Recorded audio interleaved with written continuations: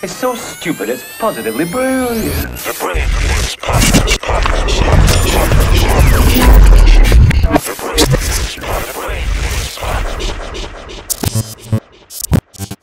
Yep, Charlamagne the God. Andrew Schulz. We are the Brilliant Idiots. Back for another week of stupid genius. Some That's stupid who we genius, are, baby. Some stupid You know genius. By the way, it is. I think it's a thin line between genius and stupidity, because the main thing about most geniuses is they have to think that the wild shit that pops in their mind that's so not like what everybody else is thinking can actually work. Right. And then going to execute it. It's always crazy until it gets done. Then you're like, oh shit. Yeah. It's like everybody who's ever done anything unique has been called stupid and crazy first. Abso-fucking-lutely. I read something yesterday. They was like Mark Zuckerberg held a meeting for Facebook back in the day, and only 2 people showed up. And those 2 people are now billionaires, along with Mark Zucky B. What you think about Zuckerberg? How do you think he's handling this? Do you think his wife is a spy from China? What is your whole feeling about this? I think that motherfucker, I saw Mark Zuckerberg on CNN the other day, and he was looking at his wife like he was just waiting for her to do something that she didn't have no business doing. Son. That shit was wild. When I saw them on CNN, she was looking at him like, say something wrong. Say one thing fucking wrong. You didn't see, like, he was like this. Like, she was talking. Yeah. And he was like this. Like right in her face the whole time. Why? I started to take. Why is she talking? Why do we care what Mark Zuckerberg's wife got to say about anything? I'm to be honest with you, I didn't pay attention to either one of them. I had it on and I listened to them for a little while, but I was like, they weren't offering any new commentary. I thought that they was talking about, like, maybe that's what they were talking about, the misinformation on Facebook and how they're handling it in regards to coronavirus. Because, you know, it's all of these conspiracy theories about coronavirus and people spreading different medications that they can use. I think that's what the conversation might have been about. But I'm surprised nobody screenshotted that picture and made a meme that said America looking at China right now. Because the way he was looking at his wife was so crazy. I'm like, God damn. He was almost looking at her like don't tell him what's really going on. But were we not right? Didn't China fake some numbers? Didn't China let the whole world get this shit? I gotta say, our Asian specialist. He didn't step up, did he? No, he did. What'd he say? Yeah. Chris said that from the beginning. Chris said from the beginning China was fudging the numbers. Really? I thought that was brave of Chris to go against his home country like that, man. No, but you have to understand, Chris is Taiwan, so he's Taiwanese, so this is not the first time he's gone against mainland China. Taiwan went against mainland China to become Taiwan. So it's in his blood to resist China. Okay. You know what I'm saying? I can't really give him that much credit for being brave then. Nah, he's just being Taiwanese. Got you. That's just what he does, you know? But it'd be nice if he maybe yelled a little louder about that shit, or maybe we kicked him off the mic. That might have been what happened. I think we did. That might have been us. I think we were like, "Yo, shut up, Chris." Hey, listen. Yo, shut up. Happening now. Listen, we might as well get into it. Positively brilliant. What a fucking idiot. We the idiots. Because everything that's happening now, Chris definitely said was gonna happen. And we said to Chris, "Yo, stop being such a downer, yo. Why you gotta be so sad all the time, Chris? The fuck? We just trying to have fun and tell jokes." You're like, Chris, what do you mean the hospitals are gonna be overcrowded? Get off. Get out of here. This shit ain't coming nowhere. I know. Bro, you can't even handle Lyme disease. What the fuck you know about Corona, Chris? Go beat it, bro. Of course you would think Corona was going to kill everybody. You letting Lyme disease almost kill you. You can't handle a little citrus. What the fuck you think Corona gonna do, bro? That shit was, man.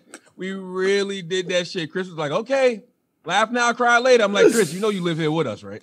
Bro. We're all in the same country. It's so true, man. He gave us the early out and we didn't listen. Well, thank you, Chris. Yo, you see how people are starting to rebel, man. I told you that was going to happen. You can't tell Americans what to do for too long, bro. Yeah, but that shit is bullshit. What you mean? It's not even real. Like, hold on. I actually had an article about that shit because I did Donkey of the Day yesterday. I gave it to the dude from Good Morning America. I can't remember his name. For George, what? George Stephanopoulos, but like it's on like 80, like it's like 81% or 85% of the country agrees with the stay-at-home order.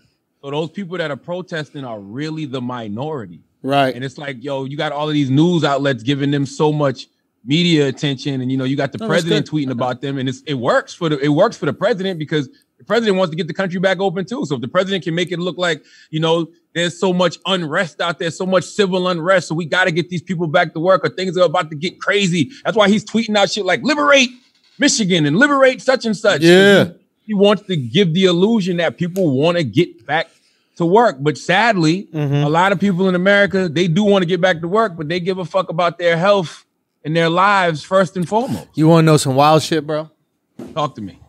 I didn't do a piece on it because I wasn't sure where it came from at the moment, right? Okay. But so my boy Mark that works with us, he found this Reddit thread, right? Where it turns out, the protests, they were in Michigan, Virginia, Pennsylvania, Ohio, right? Those were the 3 places. There was 4 places, right? So he found this Reddit thread where the dude was looking into these protests and found out that the websites funded. No, not even funded. The websites for the protests were all started at the exact same time. The domains were all purchased at the exact same time, right? And the Facebook pages for each one of them have the exact same or very similar wording, right? So we're like, okay, who's doing this? And the only reason I didn't do a piece on it is because I was like, I don't know if this is China wanting to continue to cripple our economy. So they want us to kind of go out there and have more people catch corona. And then, the hospitals are all fucked and everybody's fucked. Or this is Trump trying to get the business rolling again. I wasn't sure which person it was. But Alex told me today that the Daily came out and they found out that like someone who was associated with the websites being opened was now put on the board for reopening America by Trump. So it looks like there's a lot of information out there to support that Trump tried to start what's called an AstroTurf movement, a grassroots movement. An AstroTurf movement is when you fake a grassroots movement.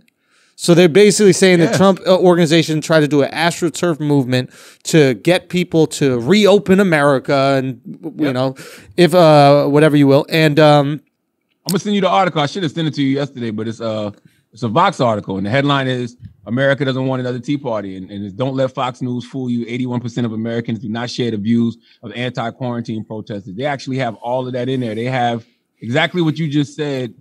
Hold on, I'm going to tell you the exact people that are funding this shit. I mean, I'm always Vox might be right here. I'm always very skeptical of Vox and Fox and CNN, like the super biased media outlets. Yeah. But yeah, three pro-gun groups are behind the largest Facebook group encouraging the protests. Right. That's according to an investigation by the Washington Post. In Michigan, a group funded by Betsy DeVos. Education Secretary Betsy DeVos, they helped to get the word out.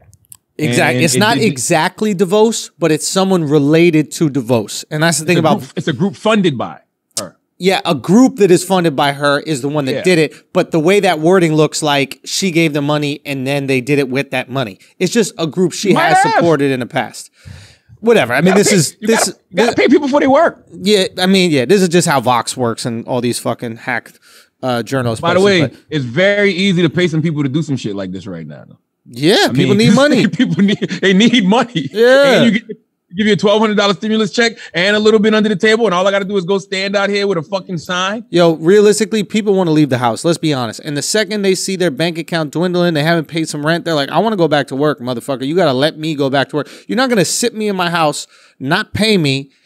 After that $1,200, not pay me anymore, and I just got to sit here and starve because you say so? Americans do not like being told what to do. You got to trick us into doing shit.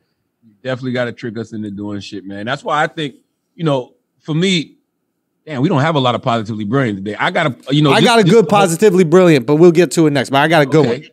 But just the whole concept of, wanting getting back to work right now, or just wanting the economy to open up is fucking stupid because you've already scared us to death. You scared us into a corner, right? So being that you scared us into a corner, You think you just gonna turn the lights back on and say, okay, everything's good now? No. Motherfuckers is still gonna be very, very, very cautious. They're not gonna just rush out there and start going to restaurants again. They're not gonna just rush out there and start going to the gym again. They're not gonna just rush out there and start going to fucking bars and shit again. So how is the economy gonna recover if motherfuckers don't even feel comfortable being out there yet? I'm not gonna lie, bro. The second they open up those bars, motherfuckers are gonna be there, and they're gonna bring their own straw, and they're gonna stick that shit right into the drink, and they're gonna drink that motherfucker. Dude, there is a bar in my neighborhood that has to-go drinks, and people go to the bar. They hang out outside the bar. It's right there on 7th Avenue. They hang out outside the bar. They get the to-go drink, and then they all basically recreate the bar outside of the bar, and you pay via Venmo, so there's no exchange of cash or anything.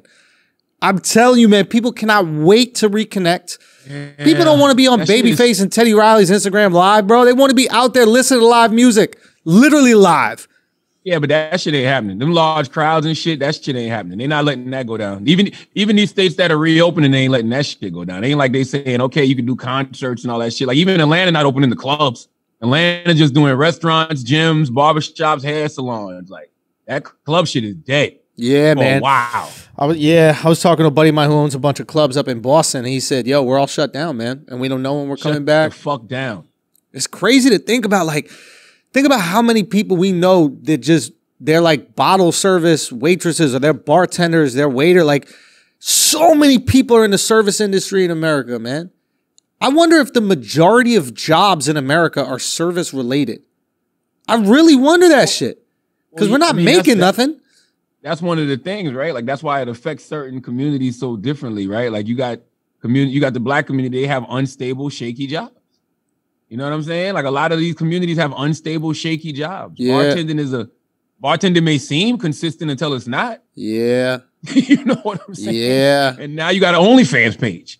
Yeah. Now you gotta show me those titties I've been trying to pay you to show me all of these years. Bro. You know what you didn't want to. Now you got to get on OnlyFans and show them to me for the low. That's what Yo, we are getting titties for the low, bro. We're getting titties for the low. Bro, it's sad, bro. Even dicks. Huh? Safari out here, $20. You can see his cock. $20 he's showing you his dick? $20. Casanova out here for $50. Shit nasty out here in these streets early. I didn't think it was going to get this bad this early, man. Did you pay for it? Or are you just looking at the blurred image? I'm just listening to them promote. Say what? I'm just listening to them promote on their Instagram. What are they doing? To Casanova and Safari promote. They had a nice little cross promotion going this week. Are they crossing swords? No, man. And shut up. Casanova was saying how he got rich nigga dick. And you got to pay to see this rich nigga dick. Really? So Safari did a PSA. And Safari was like, that's fucked up that Casanova charges so much because he know people out here hurting and ain't really making no money. So my shit is $20.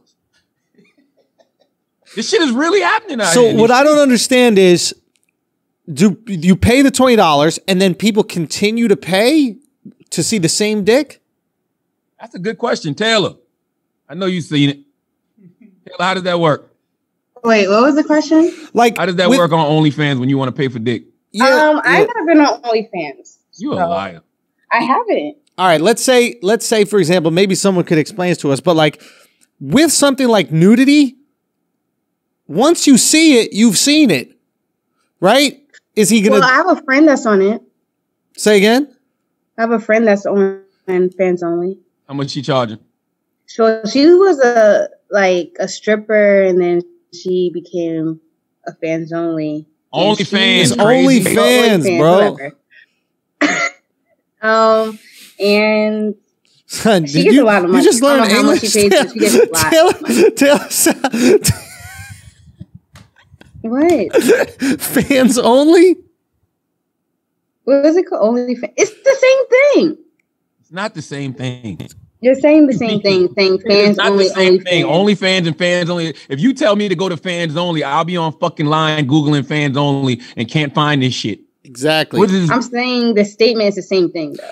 All right, fair enough. What I'm saying is they're going to have to start doing cool things with their dicks if they want us to pay every month. Like you're going to have to turn your dick into like a poodle or something. You have to do some like, balloon puppetry.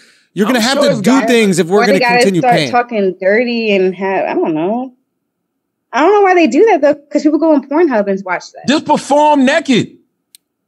But what is Safari going to perform? Like, what is he going to do? I don't know. But Casanova could do niggas trying to touch all on my cock. Boom, boom, boom. Bitches want to touch all on my cock. Boom, boom, boom. Why'd you start with dudes? That's the song. The song is niggas want to hit me. No, niggas want to take me. Niggas want to stick me for my watch. But that's what he should do. All jokes aside, Casanova. Oh, that's the move. Bitches trying to take me. No, niggas want to stick me for my Glock. Bitches trying to stick me for my Glock or cock. Whatever the fuck. Wait, no, I got it. He goes, well, I can't say the word. I'll go, bitches trying to stick me for my watch. And what he does is he wraps his dick around his wrist, right? Boom, boom, boom. There you go. Mr. Two Times. That Audemars penis get. That Audemars get. That's that Audemars get. Go ahead. Yo, that's the move, Cass. Do that. That'd be sweet. Is he circumcised? My God, Cass. What'd you say? Is he a different culture? Like, is he just black or is he like something else? Panamanian. He might have uncircumcised. Taylor, your audio is trash. Your audio is uncircumcised. Salute to my guy Casanova, though. What else we got? What else we got for positively? You say you had a positively brilliant show. Positively brilliant, Jerry Krause. Oh, tell me why? Because I think he's a fucking idiot. Jerry Krause, positively brilliant. Undeniably positively brilliant. Has to be one of the greatest GMs ever. And the reason I say that, and I understand he's the villain in the documentary. I'm okay with him being the villain in the documentary. That being said, he did something that most GMs don't get. Now, a GM's job in the NBA, obviously we're talking about the GM for the Chicago Bulls. There's the Last Dance documentary out right now. We don't have time for people who didn't watch it. You're right. 6 million people watched them. They're fucking idiots if they weren't there. You're right. I'm moving on, okay? So, a GM's job is not to assess the talent of all-star players. You and I could sit here and go, Anthony Davis is great. LeBron James is great. Giannis Antetokounmpo is great. It doesn't take a genius to do that shit. The GM's job is to assess the talent of role players and players to fit around your star, not the star. Star talent is the easiest thing to assess. And Jerry Krause beautifully built a team around MJ that enabled him to have more success than any player in modern history. He found players that were not only skilled, but egoless, so that they could coincide with a Michael Jordan, players that could handle him, and most importantly, a coach that had a strategy that could handle all the egos that he was potentially putting together, and the most important ego, which was Michael Jordan. So you got to give some credit for Jerry. I understand he's a villain in this, and I understand his ego ultimately was the demise of the Bulls, but you got to give credit where credit is due. This guy built a magnificent team. Listen, I think he traded for Scottie Pippen. We don't even know the guy that he traded for him. You know, he finds Tony Kukoc. He finds he trade for Scottie. Olden Price or something like that, or some weird fucking. But it's like Olden Polynice. Olden Polynice. Olden Polynice was good. He wasn't. I don't know. He wasn't. I mean, he wasn't a superstar, all-star, but he was solid.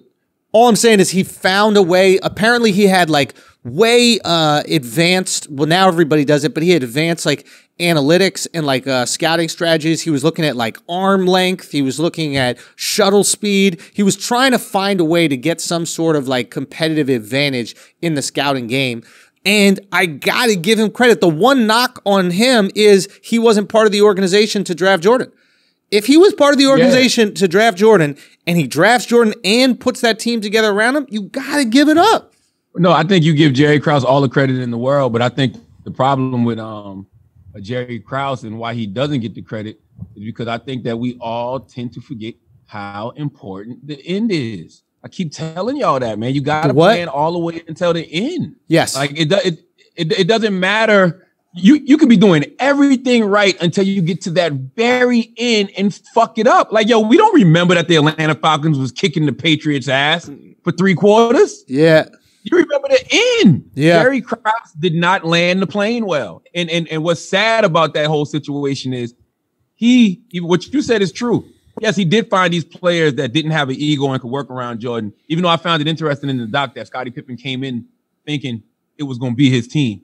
But he said he realized in the very first year that wasn't going to be the thing. But it was impressive that he found all these people who didn't have egos and worked around Michael, but he ultimately let his ego be the end of a fucking dynasty. Yes. So the Bulls absolutely probably would have won 2 more rings.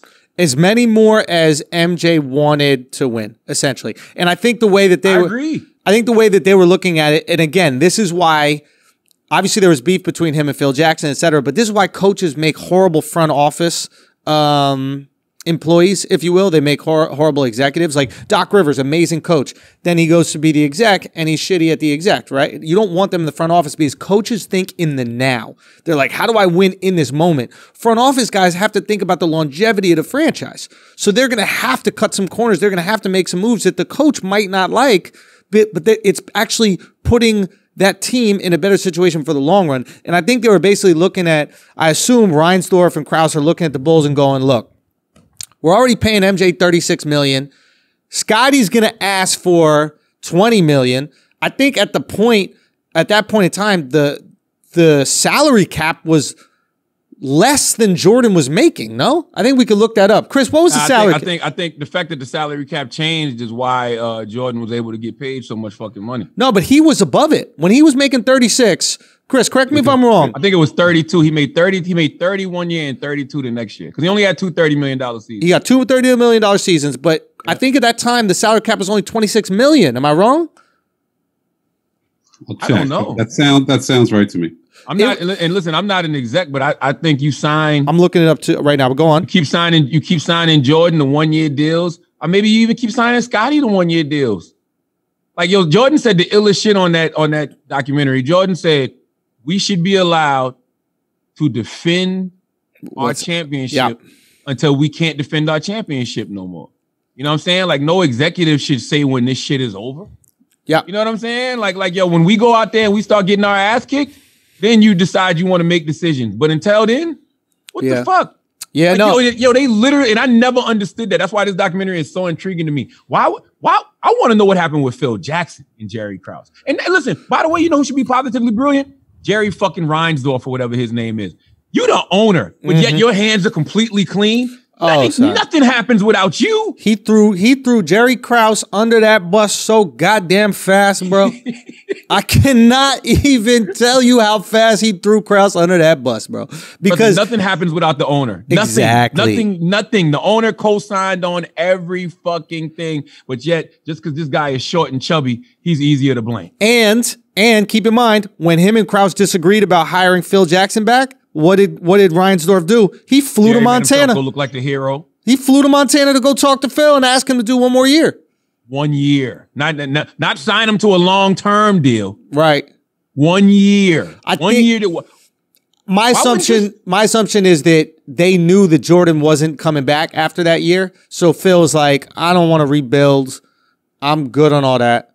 No, Jordan said it. Jordan said he told them, I am not playing for another coach. Y'all get rid of Phil Jackson. I'm not going to be here. And he said on the documentary, he was like, I shouldn't be put in a position where I have to go through that. But I think he said that the year before, right? He said that 96. So exactly.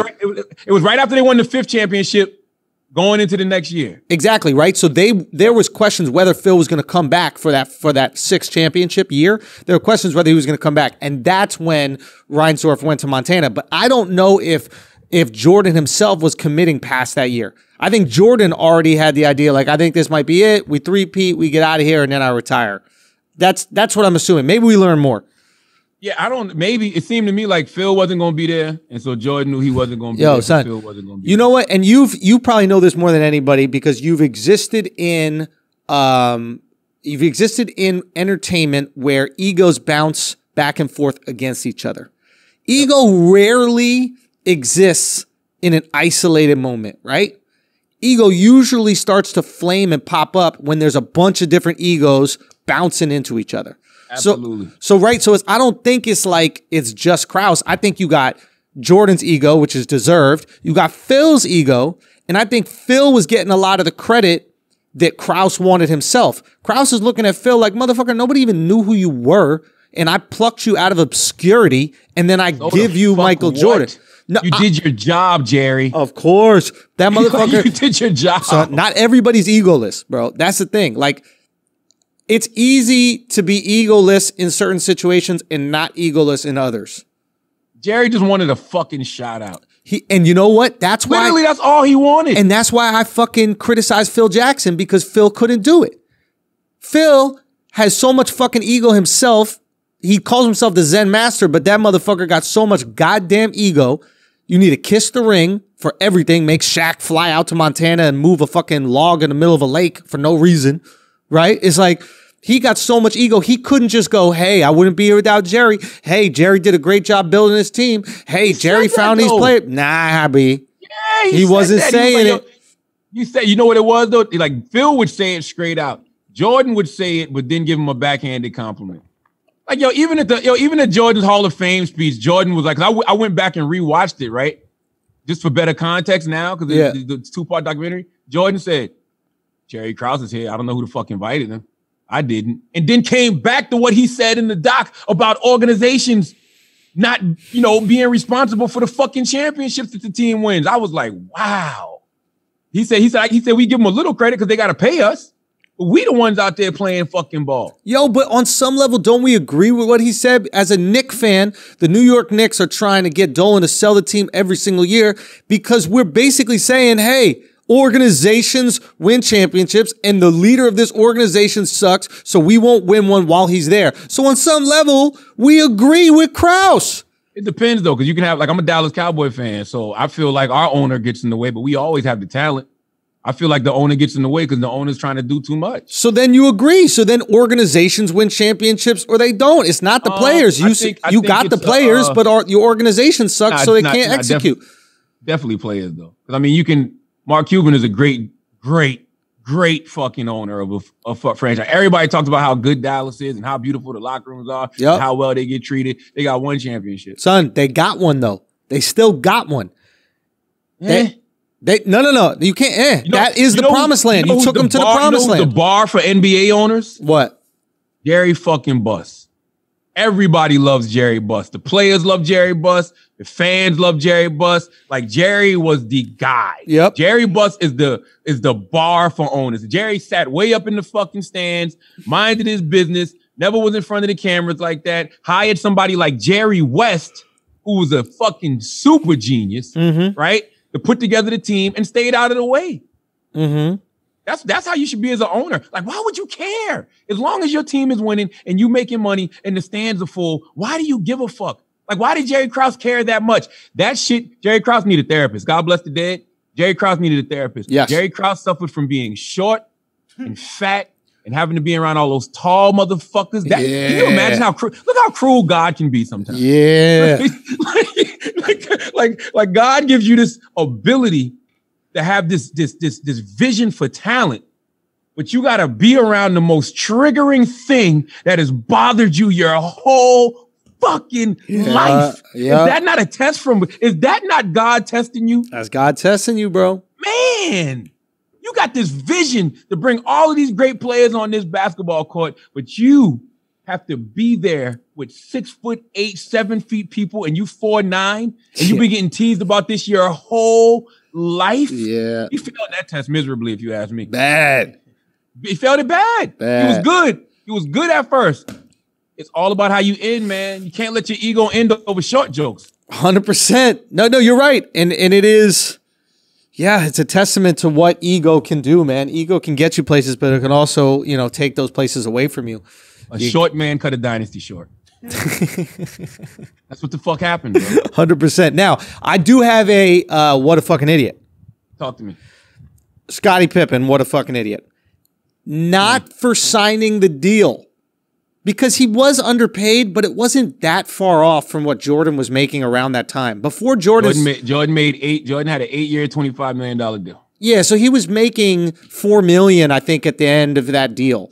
And then Scotty was Jordan's first championship, he was making $2.5 million. Exactly, right? So they were making so much fucking money on this guy. The only reason NBA players are getting paid what they're paid right now is because of Jordan, right? Like the way that all these people are making money off Jordan is absurd, you know? That being said, Scottie Pippen, if you sign the contract, that's what you agree to get paid, okay? If you underperform your contract, you don't give money back. Charlotte, when you first signed a contract with iHeartRadio, you know, and the show wasn't doing great in the beginning, you weren't going to iHeartRadio, I'd like to give you back a portion of this contract. We're not doing as well as we thought we did, right? Yeah. You're like, this is what you agreed to pay me, so you better fucking pay me for it. And then when it was time to sign a new contract, then you hit them over the fucking head because you go, look what I did. But to bitch out in your last year, that was some sad, over a contract that you decided to sign. That was some sad shit, B. Yeah, I mean, listen, there's no. I tend to agree with you. There's no middle ground when it comes to long-term deals because you could be underselling, or they could be overselling. You know what I'm saying? Like you just don't know. Like you do a long-term deal. You hope to have success. By the end of that deal, you can't go to them and say, hey, you know, y'all need to restructure. Y'all need to renegotiate. It's your last year. Play it out, ball the fuck out, and stick them up. That's the whole point. Stick them up. Stick them up. You know what you've done there the past 8 years. You know what you know that y'all won 6 championships. They want you back. Stick them up. And guess what? If they don't, you're gonna get that money elsewhere because that's what he ended up doing anyway. Scotty wouldn't got paid. I think Scotty next deal was like $60 million over 3 years with either. I think it was Houston. He was with Houston, bro. Scottie Pippen made more money than Michael Jordan during their playing careers. Scotty made more money. Yeah, Scotty ultimately made more money in the NBA than Michael Jordan did. But that's just I couldn't believe it, tricky, bro. Man. I couldn't believe it. All these people on Twitter that just accepted a $1,200 stimulus check talking about we need to do a GoFundMe for Scottie Pippen. Fuck out of here, bro. Listen, sit down. I totally understand why Scotty signed the deal. You know, you're a young kid from Arkansas. They offer you $18 million guaranteed. You've never seen that kind of money in your life. It's an 8-year deal. Yeah, you would sign it. You know what I'm saying? But I thought Jerry, what's his fucking name? Reinsdorf. What's his name? What is it? Reinsdorf. Jerry Reinsdorf was slick in that moment too. Hey, I wouldn't sign that if I were you. You warning a motherfucker. You warning him, but you're not really warning him. You think he really said that shit? Do you really think he said to a player, take more money, ask me for more money? Well, no, he didn't say more money. He just told him to sign a short-term deal. I don't think he ever said that. I think he was like, ooh, okay. I think Pippen would have pushed back if he didn't. I don't think Pippen would let that lie fly out there. Not for this documentary like that. Right. But by the way, I think Jerry Reinsdorf is he's the master at keeping his hands clean. Yeah. Because in the future, when Scotty's mad, he could be like, I told you not to sign that. Yeah. You know what I'm saying? Like, he's the master at keeping his fucking hands clean. But like I said, long-term deals are tricky because, you don't know where you're going to be at 5 years from now. You don't know where you're going to be at 8 years from now. I guarantee you, if you're actually a great talent, you should be appreciating with value. And by the time last year your deal comes, you should be underpaid severely. Yeah.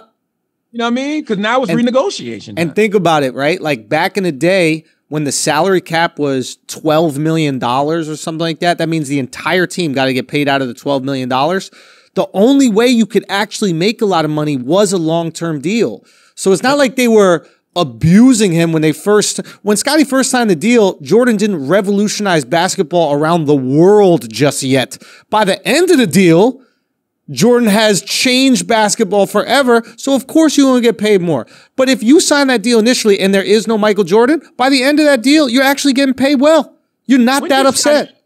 When did he sign it? I know it was an 8-year deal, so he had to sign it like right before their first championship or maybe right after? I thought it was right after maybe their first championship, and was it 8 years or was it 6 years, 18 million?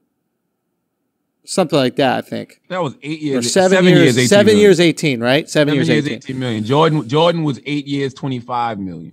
And that's why everybody was mad at Jordan saying Jordan should have stuck up for Scotty. All Jordan was saying basically was like, I did the same shit. I did the same shit. Yeah. I paid my dues. I did the same thing. I had an 8-year, $25 million deal. Play your shit out and stick these motherfuckers up. Yeah.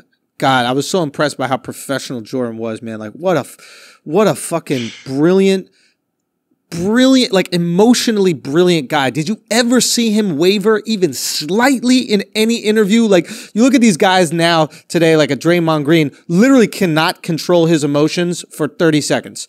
30 seconds. Hey, how do you feel about Kevin Garnett? It's like you couldn't button that up for 30 fucking seconds, and Jordan out here with every camera in the world on him for fucking 10 years, and never once do you see him slip up? No, we can't say that. When he slip up? That goddamn Jordan crying face me. That motherfucker, he was past the point of holding his emotions in after when that shit happened. No, I'm talking about during the career, during the playing career. Oh, nah. During his career, no. Jordan, his emotional IQ is so high. Bro. And to your point about Draymond and them, Jordan had one thing that a lot of these young brothers lack. Security.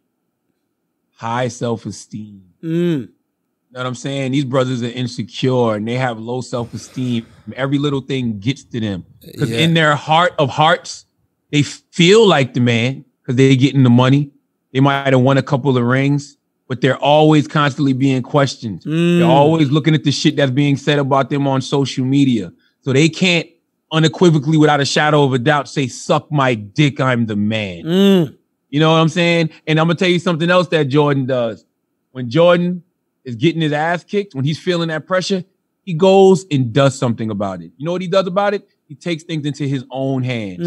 He internalizes it in his mind and in his heart. When you'll see when they show the Pistons kicking his ass, fuck, I got to get stronger. Not, hey, Mr. Referee, stop letting these fucking motherfuckers beat up on me. And if you are letting them beat up on me, watch what the fuck I do. Go fucking get strong. Yeah. So now I can go kick their ass the next fucking year. The fucking coach from North Carolina, Roy Williams.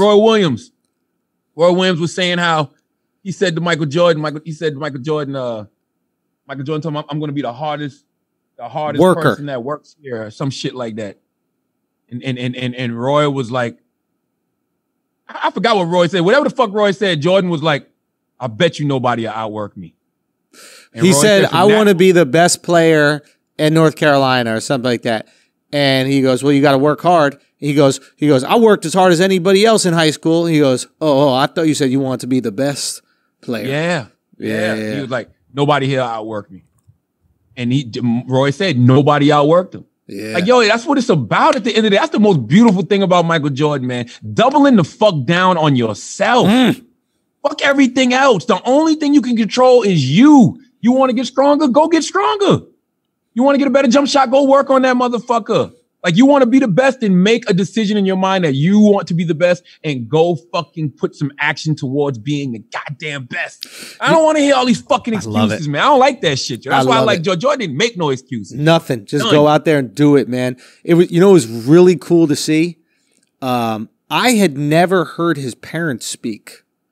Really? I'd never heard his parents speak. I obviously heard of his parents, but his parents were so fucking sharp, right? Like when you interviewed the mom, a beautiful woman, by the way, to this day, right? Interview the dad. They're both really fucking sharp, right? They're so composed. And it's like you grow up in that environment, you cannot help but take on those qualities and those abilities. Absolutely. Right? Like, his mom was so comfortable in front of the camera. Granted, she's probably been in front of the camera for the last, 40 or 30 years or something like that. But, like, even telling stories, talking, this, that, the other. No nerves. Cool, calm, collected. I mean, I think you must absorb some of that.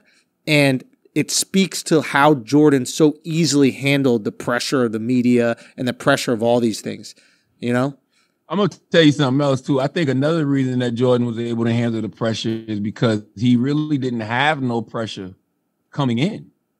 Because he wasn't the guy. Yeah. You know what I'm saying? Like, he didn't come in the number one draft pick that was going to change the league and revolutionize the league. Like, a lot of that shit that he was doing early on was just really trying to show that he belonged.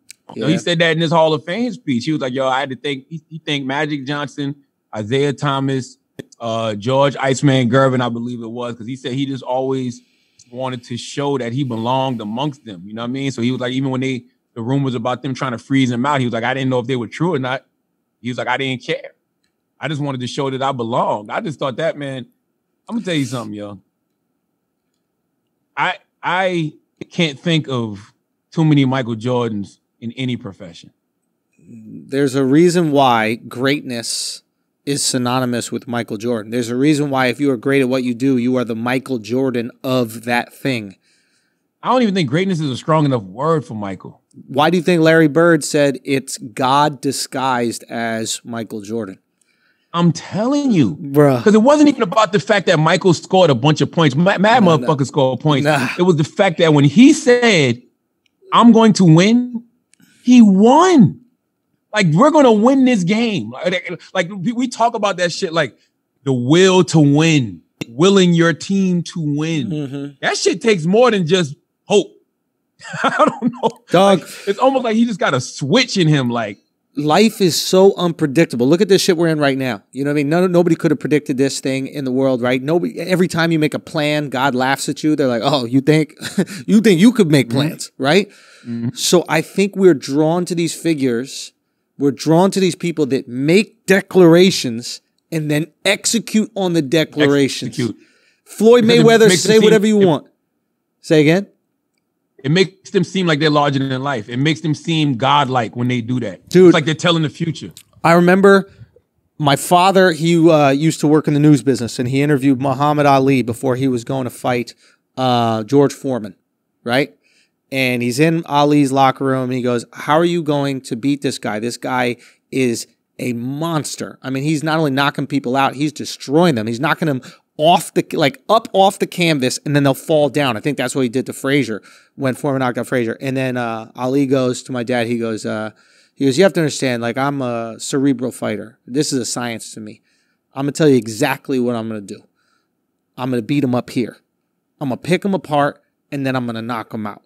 I'm pretty sure he called that he was going to knock him out. And my dad, who's he called around. He definitely called around. He might even call it. My dad is the biggest Ali fan, you know, but he's still like, there's just no way. He's a big boxing fan. And then you go see someone call out the most absurd thing in the world and then execute on it.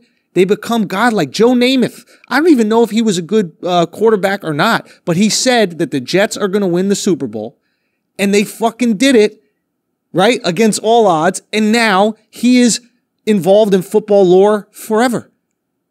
If you can call it out and execute.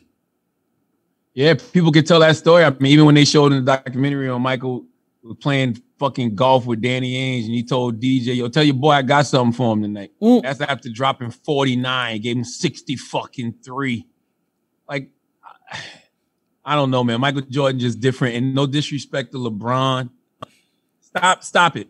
There's no comparison to Michael Jordan. Michael is in rare air, no pun intended. Like, there is nothing that has ever been on the basketball court like Michael Jordan. I think you're doing a discredit to not only Michael Jordan's legacy when you try to compare him to LeBron, you're doing a disservice to LeBron. Because, by the way, I salute LeBron because LeBron had a lot of the things Jordan didn't have, meaning he came into the league with so much pressure. The league wanted another fucking chosen one.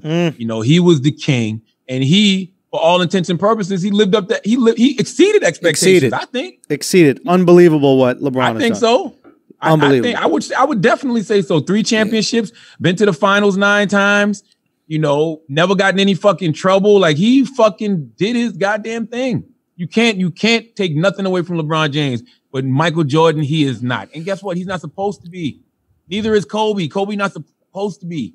Like, they're all you're right. Their own individual collective, you know, group of stars.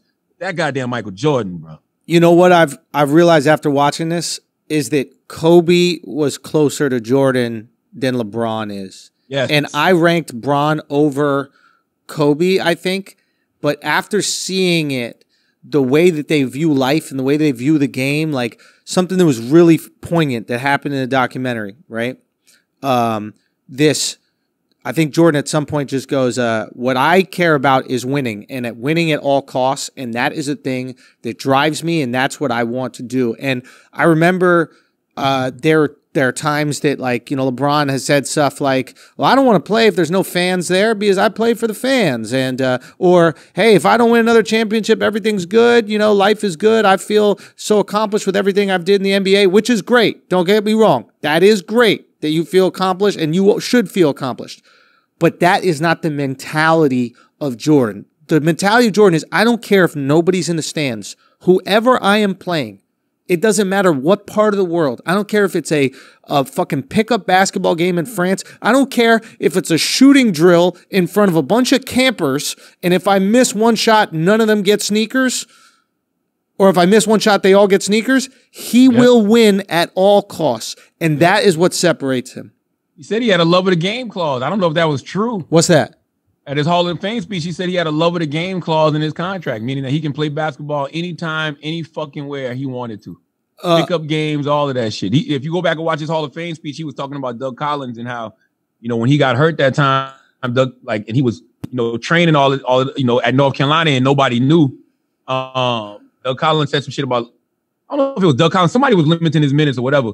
And he said to them, like, look, I got a love of the game clause. I think it was Doug Collins he was talking to. He was like, I got a love of the game clause in my contract. I can play ball anytime I want to, wherever I want. Because they know, because he knew they were going to try to limit him to just playing within the facility and practicing there, et cetera. No pickup games, et cetera. Yeah. Yo, by the way, that shit you mentioned, the camp shit with Chris Paul. Yeah. That's incredible too. Son, it's that's amazing. Incredible. It's amazing. Explain the situation so people know what we're referencing. They were doing like a game of horse, basically.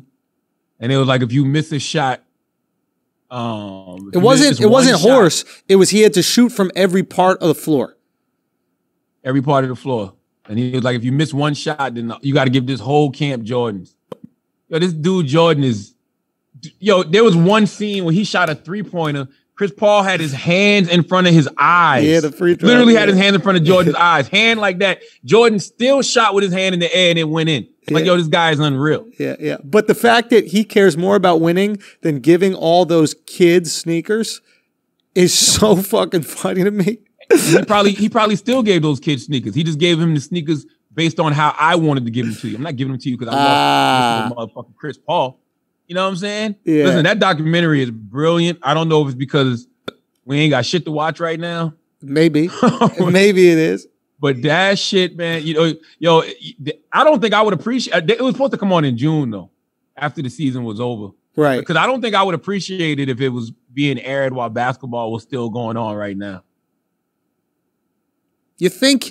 I feel like you would have. I feel like if I know you pretty well, and I think that you're kind of drawn to these figures, like these figures that defy the odds and like they put greatness above everything. I feel like regardless of the playoffs, you would be curious about this. Yeah, I mean, listen, I like it for the history lesson more than anything. Because, I mean, we all lived it, right? Yeah. And when you live it, it's different. But watching it back, it's like, oh, shit. Like, you almost feel like a sense of gratitude. Like, man, I really got to see that in real time. But I like it for the kids more than anything. Because the kids need to see this shit. Yes. Like, we're not just sitting around arguing Jordan is better than LeBron or telling y'all shut the fuck up. Yeah. You don't know what the hell you talking about just because we older. Yeah. We saying that shit because you don't know what the fuck we witnessed. So that's the thing that's great about this is that all these people, even like sports analysts, we got to realize that there are sports analysts that are like 26 years old, 27 years old, 28 years old, right? And these sports analysts that are 26, 27 years old are making statements about whether or not Jordan's the GOAT without ever really witnessing him play basketball. Exactly. And we listen to them and argue with them when we should be saying, sit the fuck down, Junior. Yes. You don't know nothing about this. You know what's so crazy? I thought about this, right? Think about guys that are old, like Skip Bayless. I'm talking about these old ass dudes that's like 70 years old. So they've been around. They were around with Magic and Bird, Michael, Kobe, LeBron. Right. The reason you should really listen to them is because it's not that they're stuck in their ways. Because there was a point in time where the NBA was all about Magic and Larry. Of course. Everybody loved Magic and Larry. They thought Magic and Larry was the bar. Yep. Until Michael came around. Mm-hmm. And this guy was just so good, you had to give it up to him. And he had such a will to win that you just had to give it up to him. You know what I'm saying? You go to the fucking NBA finals and you win 6 of them and don't lose.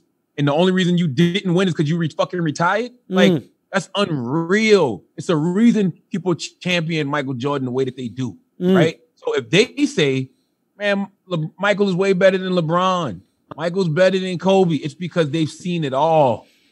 They've seen the whole spectrum. You haven't seen the whole spectrum. You saw Bron and Kobe. Recency bias, man. That's what it is. Yes. We all suffer from recency bias. I've said, I'm sure on this podcast, LeBron's the best, man. He's the best I've ever seen. But I forgot what Jordan would do, bro. I forgot how terrifying the last 8 minutes of the fourth quarter were when Jordan would come back in after his break. And then he just start attacking relentlessly, possession after possession after possession. And you just watch your team's league slowly dwindle away. I forgot how fucking horrifying Jordan that was the real life Rocky, bro. Jordan was the real life Hulk Hogan. You know how at the end of Rocky movies, you just knew during that second fight, which Jordan never got to. There was no second fights with Michael. He's knocking you out the first fucking fight, right? You wasn't even going the distance with Michael. Let's be clear about that. But you just knew Rocky wasn't going to lose. Same thing with Hulk Hogan. Hulk Hogan's getting his ass kicked, and all of a sudden he just Michael did that in real life. Real life. Like, this shit ain't, you're not winning this fucking game, yo. And I'm gonna tell you something else. You brought this point up a few weeks ago about all the legacies that he erased. This is another good thing that's gonna come from this documentary. People love to say Jordan didn't have no competition. No, you think Jordan didn't have no competition because he fucking wiped them all out. He played against the best. The best. Charles Barkley and the fucking Phoenix Suns, Karl Malone, John Stockton and the Utah Jazz, Clyde Drexler, Terry Porter, and those guys in fucking Portland. Are we serious right now? Fucking Magic Johnson and the Los Angeles Lakers. Are you fucking serious? Sean Kemp and Gary Payton in the Seattle Supersonics. These are fucking Hall of Famers, man. Stockton, Malone, dude. Come on, man. What the fuck are we talking about And another thing you got to understand, right, is that like, so Magic Johnson and Larry Bird blow the sport up nationally, right? So Jordan is actually competing with all the kids who came up watching Magic and Bird.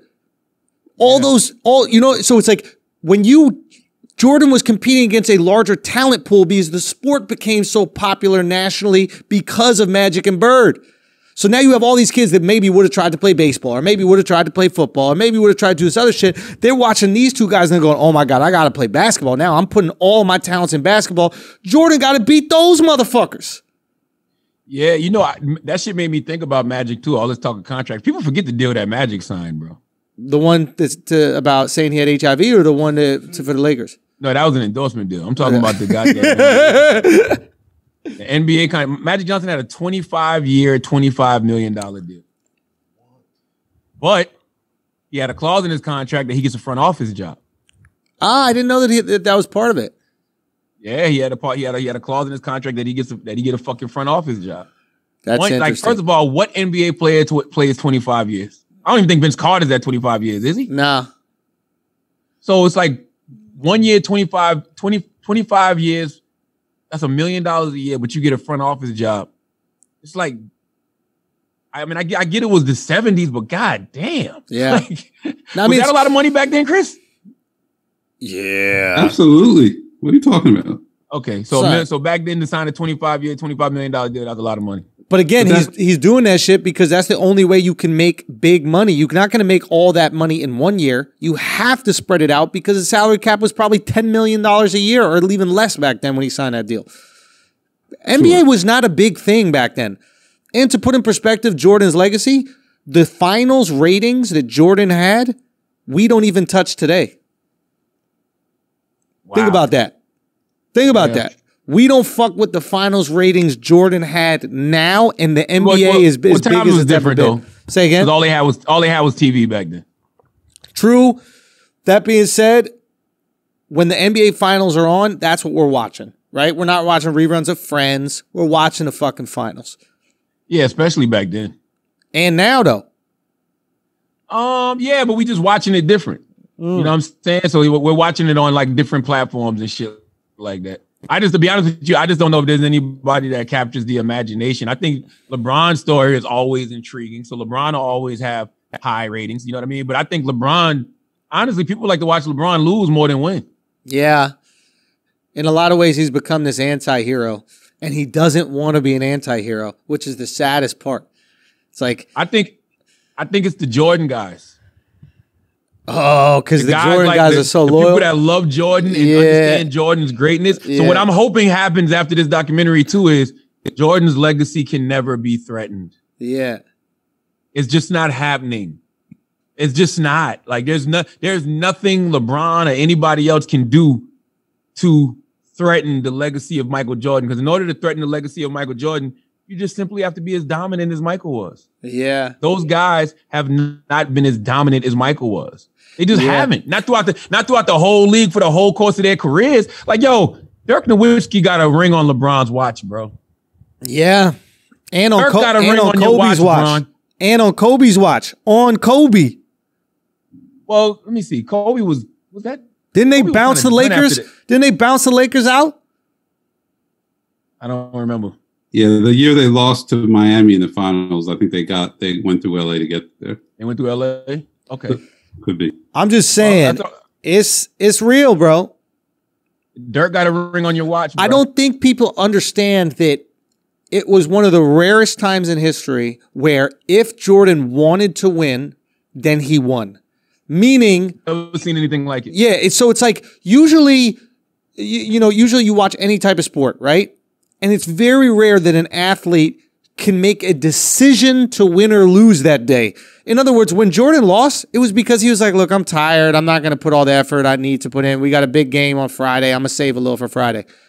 There's a reason why he's... Though. Say again? That never happened. I'm sure it happened. Happened. Mike, that's what the ill thing about Michael was. It's like, yo, he never took off. Well, there was games where they lost, and I think he was like, listen, I'm not going to go give it all this game if it's not right to give it all. I mean, don't get me wrong. The guy played his ass off every single game.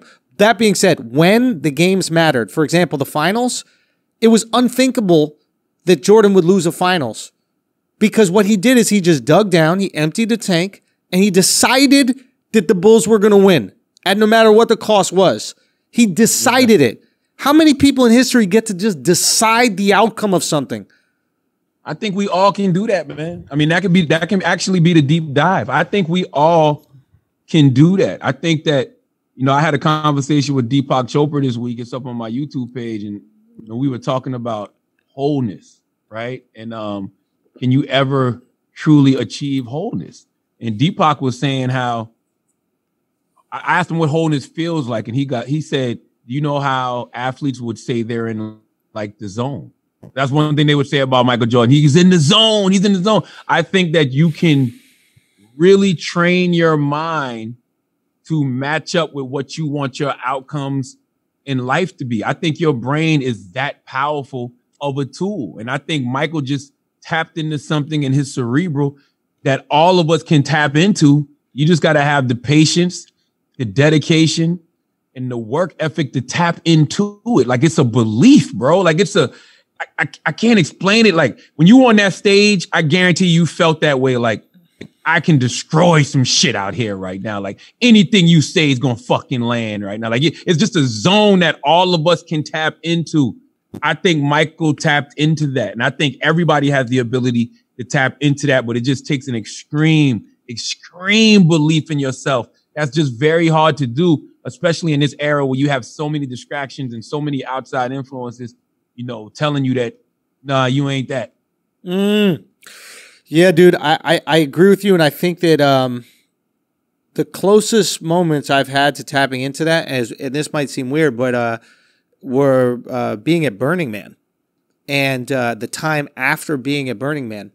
And I think it's because, and regardless if it's, induced by drugs or not, but for like a week, you actually get to see people being the best version of themselves.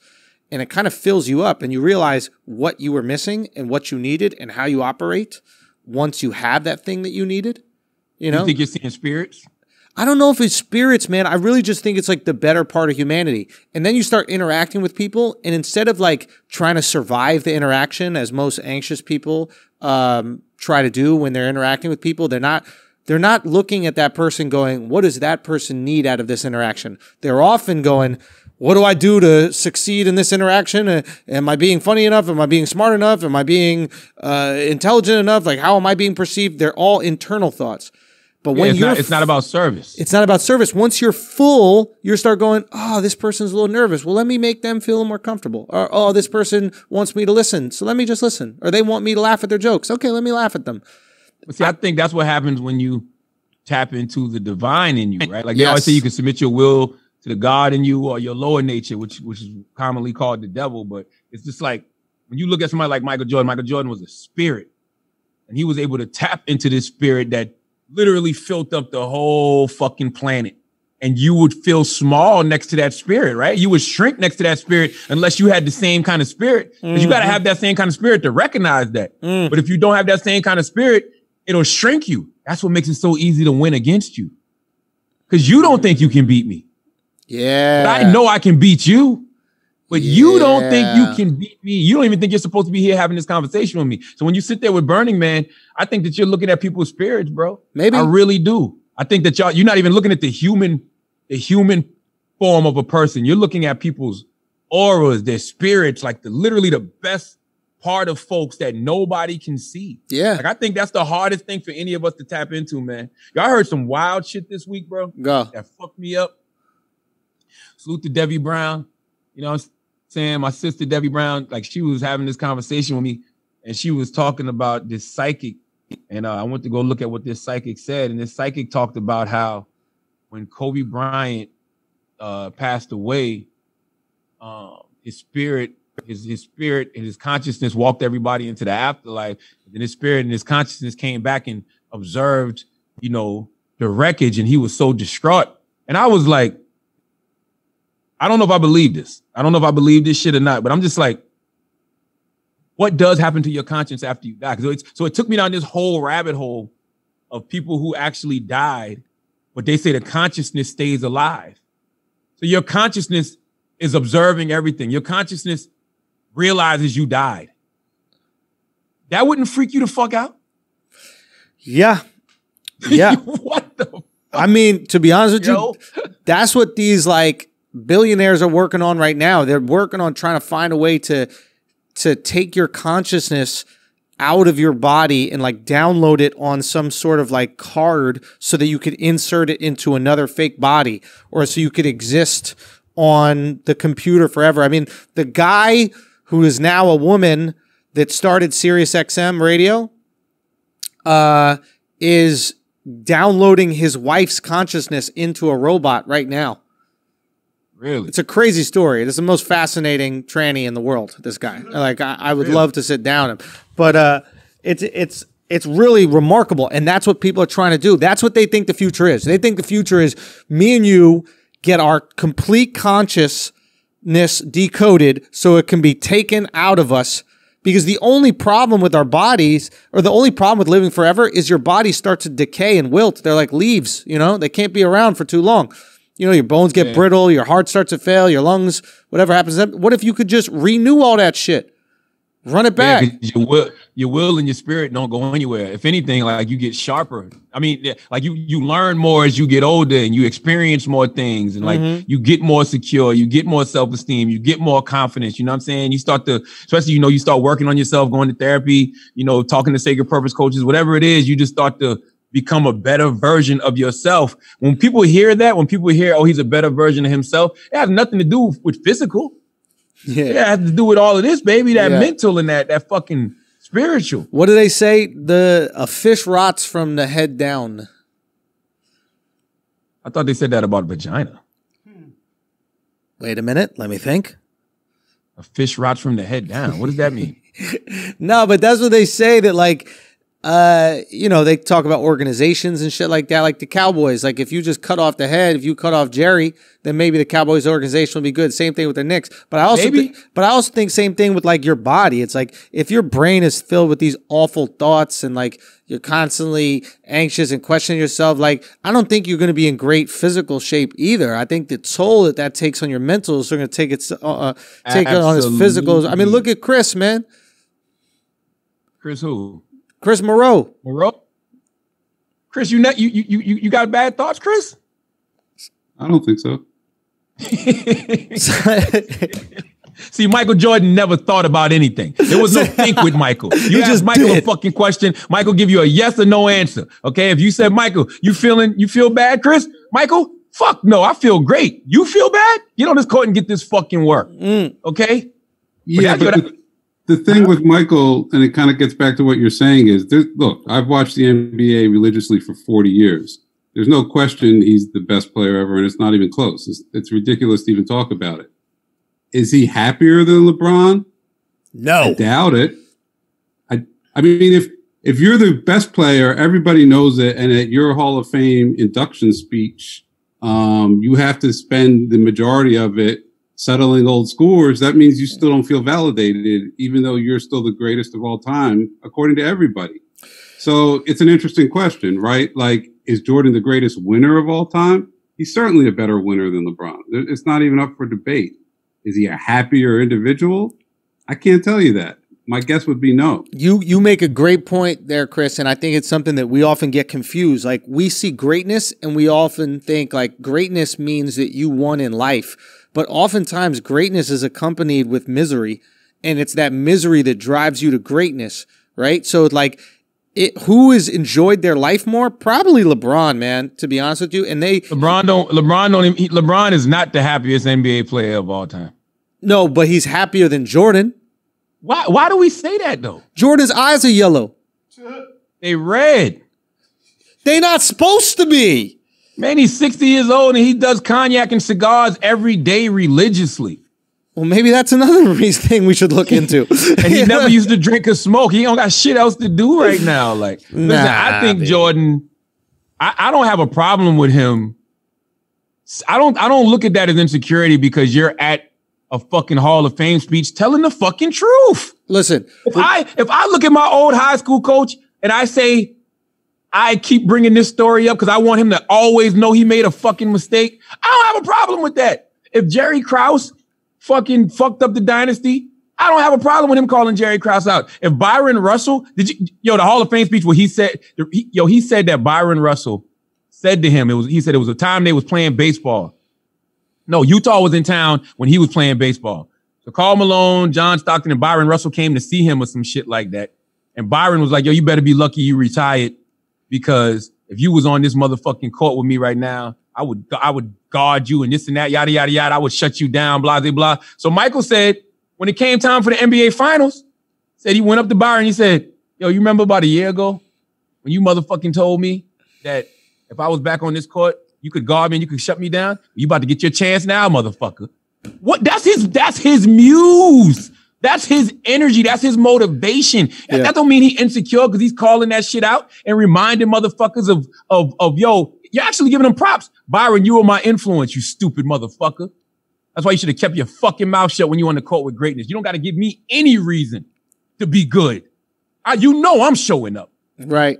You don't rattle the fucking cage. They rattled the cage. So now they got to hear that cage rattle for the rest of their life. I don't look at that as insecurity. I got plenty of motivation like that. That's the motivation. That's the motivation that he needs. And he goes out there and he actually searches for that motivation. That being said, if you felt complete, if he felt complete, if he felt he didn't need to prove anything to the world, then he wouldn't do that. No, I think sometimes you just got to, toot your own horn. Sometimes you got to remind, he's not a rapper. He can't do it in songs. Like we've never said Jay-Z's insecure. You know what I'm saying? Those guys tell you I'm the greatest, the best rapper alive. I do this better than you. Jordan only has interviews. He only has documentaries. He only has books to tell you. Shit, we didn't feel that way about Muhammad Ali. Muhammad Ali tell you he the motherfucking greatest all the time. Yeah. We didn't say he was insecure. Yeah, I think that people would say it. I think if you ask your therapist, I think a therapist would probably say, yeah, all these people have insecurities and they have extreme confidence or narcissism even. Like 100%. If you need to scream at the top of your lungs that you're the greatest, right? You must not feel like people think you're the greatest and you value what they think. I think you have to talk yourself into things, man. Like that means you don't believe it. No, that's not true. It's just reinforcement. Listen, why do you need reinforcement? In a world where you're always getting vocal negative reinforcement, what are you hearing in your head? The only counter to the negative reinforcement is to tell yourself, no, I am great.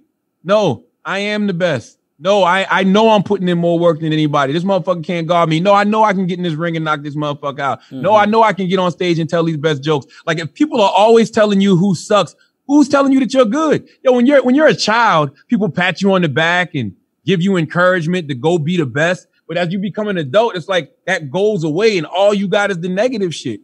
Who is going to tell you that you're great? I think you're describing the most relatable feeling about this. And I think that's why we resonate, or these people resonate with us, right? And this type of behavior resonates. I love a chip on my shoulder. I love it when motherfucker tells me I can't do some shit. I'm grateful. Yes. When I hear that shit, I am grateful. I love it if I hear somebody pop off or say some slick shit on Twitter or something like that, especially if it's one of my colleagues or one of my contemporaries. I love, they don't even know, but I'm digging their grave for them. They don't know it. I got the shovel. Do you know what I mean? There's a hole. I'm ready to put you in it. You don't even know. You know what I'm saying? Put dick in that hole. Shit, I'll put Tyrese and Casanova's dick in the fucking hole. Listen, I love that shit, man. That shit gets me off. And guess what? I'm not gonna go back and forth with you on Twitter. I'm gonna show do the work through actions and deeds. You're gonna constantly keep seeing this fucking work, and there's nothing you can do about it. And when we're all said and done, 15, 20 years from now, when you look back, you like, man, that motherfucker did everything I thought he wasn't going to do. Yes, and we all feel the way. That being said, if we were like some Zen Buddhist monks, me and you, and somebody said some dumb shit to us, we would probably be so like confident and fulfilled in what we need or not needing anything that we probably wouldn't even pay no mind. But here's the reality. At the end of the day, we are human and things do affect us. And how we deal with those things that affect us differs from person to person. And we tend to resonate to the motherfuckers that go, all right, you affected me. And now I'm taking you down. Because that's the cost of affecting me. That's why I love this. I love this conversation, man, because that's exactly what it is. You got to be able to channel that negative that's coming towards you. You got to be able to channel that hate from those doubters, that energy from those people who telling you that you can't succeed. How do you channel that? Some people internalize it, and that shit weighs them the fuck down, and they don't never fly. They never get to fly. They never get to soar because they're weighed down by all that shit. Some people take that shit and just turn that shit into positive fuel in order for them to go out there and be great. Because, by the way, think about it like this. All of those people that's talking shit about you, that's because they don't feel like they can stop you any other fucking way. 100%. That's all they can do. They can't do shit else to you. They can't beat you on the court. They can't beat you in the ring. They can't beat you on stage. There's nothing else they can do except for talk. That's it. That's it. Fuck that, man. Listen, man. Michael Jordan is the GOAT. We all needed a good dose of Michael Jordan during this fucking. I agree with you, man. We all needed this shit. And I think we needed GOAT. I think we needed to put some respect on the word GOAT because we were throwing goats around a lot. Yes. You know, like goats around like fucking Jamaicans. We were, man. We throw them shit around too fucking much, man. We throw goats around too goddamn much. We were throwing goats, and it's like each industry can have that goat, or you can have the goat of the time in which things are operating in. But we were throwing goats around like it was just like, yo, he's good. We were throwing goats around like goods. I think it's goats, and I think it's gods. And Jordan is on God level. Jordan is on God level, and that right there. That is very, very, very rare air. You can argue about who's the greatest of all time. You can put LeBron in that conversation and, Kobe, like those guys are considered the greatest of all time, Hall of Famers, legendary. But we know who the gods are, bro. Ain't too many gods out here. That's just the truth to the matter. Ain't too many gods of their industry, gods of the game. Jordan is a god, period. There's nothing like him. There's none before him, and I don't know if there's none to come because that shit don't have nothing to do with talent. It's been plenty of people who physically have better builds than Michael Jordan, probably shoot better than Michael Jordan, but it's just something up here, that will to win, that cerebralness, that spirit that they just don't have. They're not able to tap into that realm Jordan was able to tap into, man. You know what it is? It's like, there's very few people that work hard at shit that comes easy. You know, like I think that's what separated Jordan. It's like most guys that have a great dribble, they don't develop a jump shot because they have such a good dribble they could get to the basket whenever they want, and that's just how they'll develop their game. And most guys that shoot the ball really well don't really learn how to dribble because they're like, I'll just pull up and shoot in your face. Why do I need to dribble the fucking ball around? And Michael Jordan is one of these guys that he was great at both, and he still took the time to learn the game and execute the game and perfect the fucking game. You know, it's like, I don't know. It's the reason why, you know how like kids don't value money because they don't work for it? And like people who make money easy usually spend it frivolously. Like there's a lot of strippers out here that are broke right now because they made their money easy, so they just spend it easy because there's no value. But when you grind for fucking 10, 12 years to be where you are, every dollar you make is not the work you put in right then. It's the 10, 12 years that got you there that are like, that will fulfill that money. You know what I'm saying? I get it. Like I don't spend my money frivolously because I know how long and like hard I had to work to get it. It's not just doing a podcast. It's the 10 years before a podcast.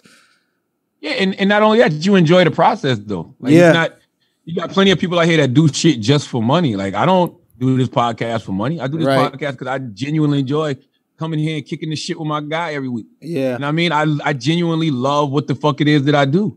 Yeah. It just so happens that money happens to come with it. And that's usually what happens when you forget about the money and just enjoy the fucking process. Why is that so hard for most people? Because people are not really doing what they love to do. That's why. Yeah, they just you're doing what you think is profitable. You're doing what you think can make you some money. You're doing what you think can make you famous. You're not doing what you love to do. Because if you actually are doing what you love to do, it never feels like fucking work.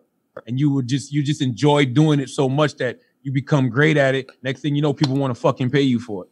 Yeah. Yeah. It is weird. It's like it's like hustling backwards or something.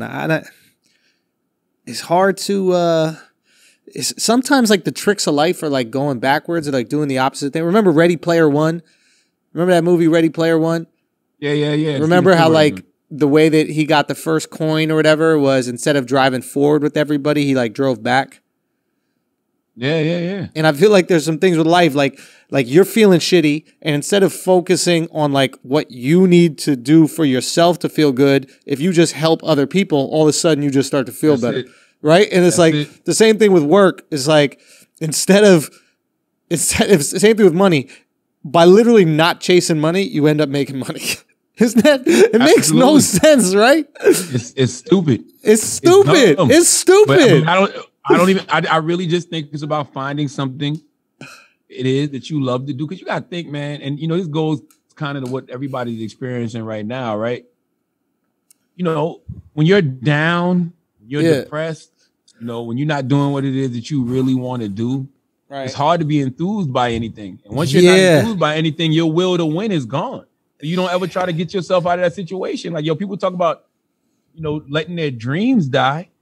Yo, you let your dreams die because you started working this job to pay bills because you needed money. And in the process of paying those bills, you forgot to motherfucking continue to keep striving towards your dream. Yeah. So you let that energy die. You let that will to do something greater than what it is you're doing die. And now you don't love what you do. And so now that shit reflects in everything you do. Because now you just walk around angry, depressed, mad at the world, mad that you got to be at this fucking job for 8 hours a day. And you keep having these daydreams, right? You keep having these daydreams. These things keep flashing in your mind about, you know, what you should be doing or what it is you really want to do. You understand when they say that's your dreams passing you by? That's literally what that is. Right. You are at a job right now, right? Or you're doing something that you really don't love. And that shit is bothering you every fucking day. And you keep having these daydreams about something that it is you want to do. That's your dreams fucking passing you by, bro. That's all that is. That's literally what that is. Yeah. And you're just going to keep letting them pass and be mad at your motherfucking job when you need to do what Michael Jordan would do and motherfucking start working towards your actual goal, working towards your actual fucking dream. And by the way, you can do both. I've been telling y'all this shit since Black Privilege. It's 168 hours in a week. Work your fucking job that you hate to pay the bills, right? 30, 40 hours a week, whatever the fuck it is. Yeah. And spend another 30, 40 chasing your fucking dreams. That's only 80 hours. Bro, you know what? Fuck? I think one reason why quarantine is so depressing for people is because they're finally realizing that they're not chasing things because they're lazy. Like, you have every opportunity right now while you're stuck in the house to chase all those dreams that you said that you wanted to chase, but you didn't have enough time. But you haven't done jack shit but watch Ozark and Friends reruns and Tiger King and tweeted the same bullshit you always tweet and meme the same bullshit you always meme. So when it motherfucker never tells me that they've watched all of Netflix, in my mind, I'm like, yo, you must be doing great in life. You must have accomplished everything you ever wanted to fucking accomplish, bro. You got time to watch all of Netflix. Yeah, because that's my last goal. My last goal in life is watching all of Netflix. I got a lot of other shit I need to accomplish before I get to all of Netflix. All in Netflix? You know how much all in Netflix? You watched all in Netflix in 3 weeks? I'm watching all of Brazzers before I'm watching all of Netflix. What the fuck, bro? Listen, man, let's pay some bills. That was the deep dive. I hope y'all learned something. I love it. I absolutely love it. I got to pee, man. Can you pay those while I go take this piss? I got you.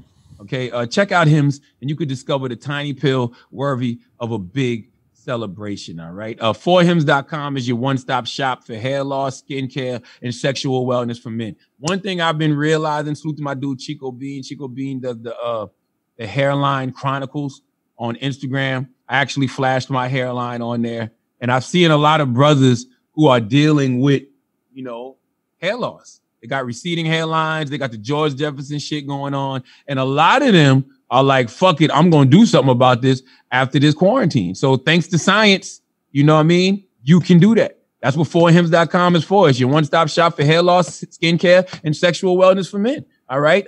They offer well-known generic equivalents to name brand prescriptions and answer all your questions in a confidential chat. Once your medical history is overviewed, you're approved by a doctor, products are shipped directly to your door. Okay. Try Hims today by starting out with a free online visit. Go to 4hims.com/idiots. That's FORHIMS.com/idiots. 4hims.com/idiots. Prescription products are subject to doctor approval and require an online consultation with a physician who will determine if a prescription is appropriate. See website for full details and safety information. This could cost hundreds if you went in person to the doctor's office or pharmacy. Remember, that's FORHIMS.com/idiots, 4hims.com/idiots. Now let's get back to the motherfucking show. Oh, well, before we get back to the show, today's Brilliant Idiots is also brought to you by Clean Coat. Okay? Man, you really need this right now because you cannot get your hand or keep your hand on enough cleaning products nowadays. But don't you think that most cleaning products make us feel more dirty? You know what I'm saying? Between the chemical formulas and plastic bottles, the traditional cleaning products are just a surprisingly messy business, all right? But Clean Coat makes natural cleaners that actually clean, okay? With ingredients you can actually understand, with packaging that's actually landfill free. Those things are important because we're trying to fucking save the environment. Because if we don't save the environment, the earth is going to continue to rebel against us and get rid of its greatest parasite, which is us, the humans. But back to Clean Coat. Instead of wondering what is in your cleaning product, with Clean Coat, your kids and pets are safe with non-toxic coconut-based formulas. That smells good already. Don't you want your whole house smelling like coconut? Clean Coat is as effective as leading brands of detergent. You can get the same level of clean with none of the chemicals, okay? Go to cleancoat.com to get a customized starter kit and adjustable paper-based refill delivery service that fits the needs of your home and lifestyle. You can finally break up with plastic because Clean Coat is the only company to put soap in milk cartons. You heard me right. Soap is in milk cartons. Okay, they got the sleek, shatter-resistant evergreen glass bottles that reduce plastic waste and look gorgeous on your countertop, all right? You can get started with Clean Coat right now. Go to cleancoat.com/idiots for 25% off your first kit, but only until May 30th, all right? Get 25% off your first kit now through May 30th at cleancoat.com/idiots. That's cleancoat.com/idiots. Now let's get back to the motherfucking show. So should we do a little Ask an Got any Idiot? church announcements? Man, you know the church is closed, bro. The church is motherfucking closed, man. You know, I do want to shout out, I want to salute my man, Lil Dicky. Yes. Lil Dicky has the best show on TV right now. I've heard this show's really good. My guy, Fucking Andrew Santino's on it too, man. Who's Andrew? Who does he play? Andrew plays his agent, I guess, and like best friend. He's a redhead. Yeah. The redhead dude. Yeah. Yeah. Okay. Yeah, He's great, man. Very funny comic. He's got a podcast called Whiskey Ginger, man. Y'all should check that out. That shit is funny as fuck. I slept. I'm not gonna lie. You know, I'm a TV guy, but I'm not one of these guys that sit around and just watches anything. But my homegirl, Jenny Rice Henry, Jenny hit me up and Jenny was like, "You should check Dave out." And I was like, "All right, fuck it." So like maybe a week before last, it was 7 episodes available on demand. I think it's 10 for the season, but it was only 7 up on demand. I think the new one actually comes out tonight on Wednesday. It's 8 now. So yeah, number 9 comes out tonight. Man, I watched that shit and I laughed a fucking lot. It's so smart. The way they attack men's insecurities, the way they attack men's fragile egos, the way they deal with men's mental health in that show. Fucking bravo, little goddamn Dicky. I've never liked anything Little Dicky has done. Not that I dislike Little Dicky. I think he's a good human being. I just never was into his music like that. You know what I'm saying? Even when he did the Freaky Friday video, I thought that video was a good visual, but I just feel like he found a way to call niggas nigga through a nigga. You know what I'm saying? Right. But that goddamn TV show is just amazing. Because even when you think back about Little Dicky and you watch his old videos and stuff, it's like, he should have been doing TV. I've always looked at Little Dicky like a sketch comic, and he just chose to do his sketches as rap because he's gifted in rhyming words, and he's gifted in analogies, and he's gifted in that. Like, the guy can spit. Regardless if you like what he talks about or not, the guy can do the skill. And I think that he separated himself from most sketch comics by actually rapping out the sketches. And but he was always really creative with it. So my assumption when I was just kind of watching this stuff, I was like, I think this guy's making a move for Hollywood. Maybe he'll be an actor or something like that. But in my opinion, it's not going to work unless he's involved in the creative, because his greatest asset is not the way he looks, right? His greatest asset is his brain. The show's got to be the thing that he makes. You know what I'm saying? Yeah. And he found a way to do it, man. Like the fact that he's incorporated it's really his life. Like, I remember Lil Dicky telling me a story about his penis one time. Yeah. And trying to explain to me what he explained on the show. Like, he's got some type of rare disease, deformity, to where he's got like 2 dick holes and all types of other shit. So he pees out the side of his dick, like some wild shit. And I remember him telling me this and me saying to him, "What the fuck are you talking to me about?" But he incorporated that into a whole episode. So wait, what does he have? What does his dick look like? He needs an OnlyFans. I can't remember the name of that shit. If you look it up, I'm sure you can find the name.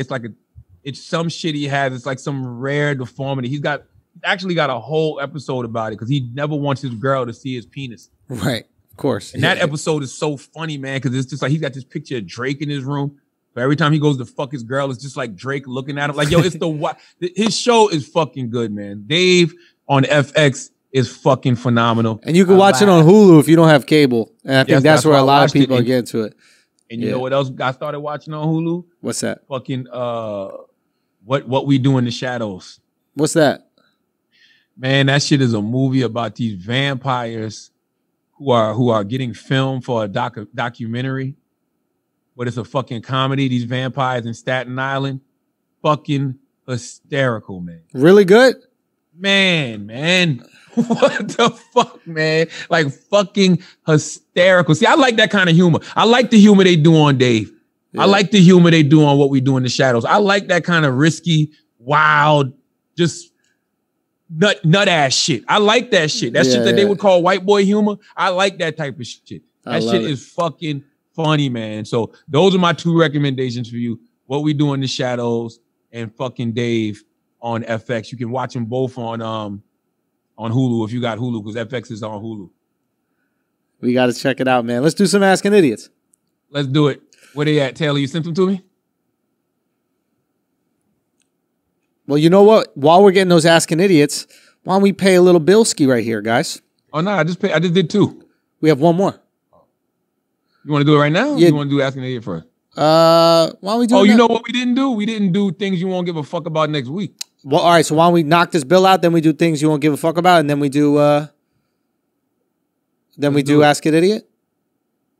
I mean, it's up to you. We can go either way, son. I'm down for either one. Don't matter.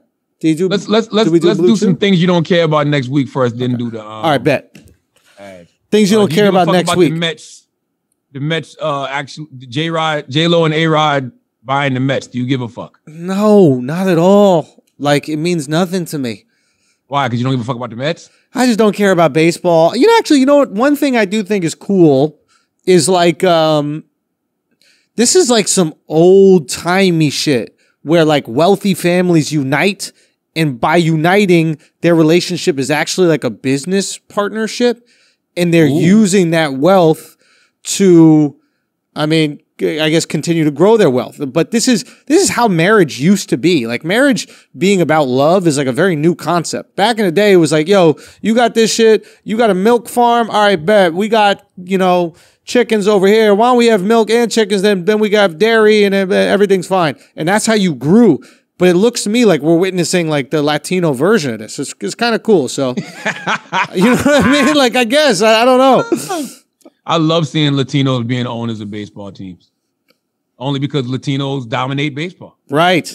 It just makes fucking sense. Like, yes, go own a fucking team. All right?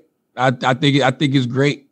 The only thing that could make it better if it was the Yankees, then they'd be in the Bronx in the midst of all the goddamn Latinos. I mean, that would be the illest shit. Like, if J-Lo bought the fucking Yankees. Ooh, in the Bronx, Empanada Night would be fire.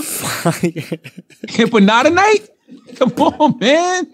That shit would be popping. What do you give a fuck about? We should give a fuck about this. What? This is shit won't care about next week. I think we will care about this. Mayor de Blasio says, he tweeted out, I can't tell you when we'll be able to host cultural events and parades again, but I can tell you who our first parade will be for. When the time is right, New York City will honor our healthcare workers and first responders with a ticker tape parade up the Canyon of Heroes. I think this is genius. I think they deserve it, but I also think it's fucking stupid. Because why does Bill de Blasio want to have a large crowd so bad? This guy. And why are you going to have a crowd of the people who 100% got corona? Like, why are you going to walk corona through the city again, you fucking idiot? Son, this guy is the worst. De Blasio could be the worst mayor ever. Like, he's bona fide does things at the wrong time. Like, that sentiment is good. What he said is good. He should have just said, we're going to find a way to honor healthcare workers. That's better. Don't say the goddamn parade, because now you're thinking about everybody gathering in large crowds. You know who he is? He's Wreck-It Ralph. All he does, that's all he knows. Remember when there was the Rikers Island shit? Some shit bad happened in Rikers Island, and they were like, de Blasio, what are we going to do about it? And he's like, I got an idea. We're going to close Rikers Island. It's like, that's not how you fix jails, by closing them all. No, you fix the way the jails are run. That's how you fix the jail. Oh, my God. Do you know what I'm saying? No, you're right, 100%. He's just the worst. All you're going to do, you gotta change the system of jail. There it is. It's like, de Blasio, how are we going to stop school shootings? Stop school? No. Is that what we should do? Exactly. Hey, should we hey, my wife is black. Did I tell you that? Hey, I'm woke, aren't I? Remember when he made his kid pick out his afro for the election to make sure that everybody knew he was black? Remember that shit? Hey, pick out your afro, please. Well, he's out next year. Next year is his last year as New York City mayor. Hopefully Andrew Yang runs. I mean, is Andrew Yang even from New York? Do you have to be? I think he should. He was born here. He was born here. He better be born and raised. We need born and raised. I don't need some fucking pretty boy from California telling me what New Yorkers need. Okay. You know why I like Andrew Yang? No, because I think Andrew Yang will make fucking New York look like the futuristic haven that it's supposed to, man. New York should look like Dubai, bro. Fuck that. Nah, man. New York is gritty. Fuck. New York needs to look like Dubai. Show like New York supposed to be futuristic. Like Times Square is a dub, bro. Times Square ain't it no more, bro. Hey, bro, who goes to Times Square? Not me. Everybody. I don't go to Times Square because you're a native New Yorker. That's who we got to care about. We got to care about native New Yorkers. Well, think about that. You're not even impressed anymore. Think about how much we're going to have to pay in taxes when this motherfucker trying to give everybody $1,000. We already got to pay a bunch of taxes now. You're in Jersey. You don't got to pay the taxes. I pay New York state tax and Jersey tax. I live in Jersey, work in New York. Well, that's dumb. I got to pay both. That's just dumb, bro. That's the way it works. You got to pay your state tax in Jersey. You got to pay your state tax in fucking New York. That's the way it works. Fair enough. And guess what? You spend all this money in taxes and New York still looks shitty as fuck. Listen, I'm okay with Yang. I got to see what he's trying to do for the city. I got to see what's going on. That being said, I like something homegrown for the city. You know our problems. You know what we have to deal with. How can you possibly know our problems if you're coming from a place that isn't here? You don't know what we really got to deal with. You don't know what's really going on. I think he's born here. I'm not sure. Don't quote me on that. But I need you to live here, bro. I need you to live here, and I need you to know exactly what's going on and know exactly what we're upset about so we can fix it. What you're trying to do is be the mayor of a big city so that eventually you could be, run for president again, but now you got some clout. I understand what you're doing. You're clout chasing. Just like when Hillary was the senator of New York so that she could run for president, you just using New York. And I'm not about to be used by somebody. If you're going to be the mayor of New York, you're going to have to try to do a good job. You're going to have to help our lives, man. I get it. He's from Cincinnati, New York. Say again? Say what? He's from Cincinnati. Cincinnati, New York. Nah, he's from Cincinnati. He's not from New York. Nah, B. Cincinnati. Is that what it says right here, though, on Google? Cincinnati, New York? I might be saying this wrong. Cincinnati. You might be saying this wrong? Schenectady. Whatever. What the fuck? Yo, Taylor. Yo. Taylor, when did you immigrate to America, Taylor? When did you immigrate here, yo? From fans only and Schenectady? That shit does not say Cincinnati. Yo. It might as well say Cincinnati. No, it might as well not. How do you spell it, Taylor? How do you spell it? How do you spell it? SCHEN. Cincinnati starts with a C, Tyrese. I know. Tyrese. I know it does. But SCH could be. No. Taylor, I need you to grab a towel from the bathroom and stuff it in your mouth. I need you to do that for the rest of the episode. In your mouth, Taylor. A whole tile right fucking now. Take the towel off the towel rack and stuff it in. Fuck. Sorry. What is this? What is that shit? It's pronounced. How's it pronounced? Christian Schenectady. Schenectady. Whatever. That's Cincinnati. Same thing. It's Schenectady. Oh, it's not the same thing. Yes, it is. You would end up somewhere totally different if you put that in your map quest. You're talking about the Midwest and upstate New York. Yeah, how are they the same thing? Okay. Not all cities look the same. Listen, did you hear about this is shit you won't care about next week? Did you hear about the study that was conducted by researchers in Mumbai, India, that found coronavirus could linger in a man's testicles, making men prone to longer and more severe cases of the illness? You got corona in your balls, Barona in your balls. Charlamagne, I think it's very insensitive of you to say that just men have testicles, okay? There are women out there that have testicles too, okay? You can identify however you'd like.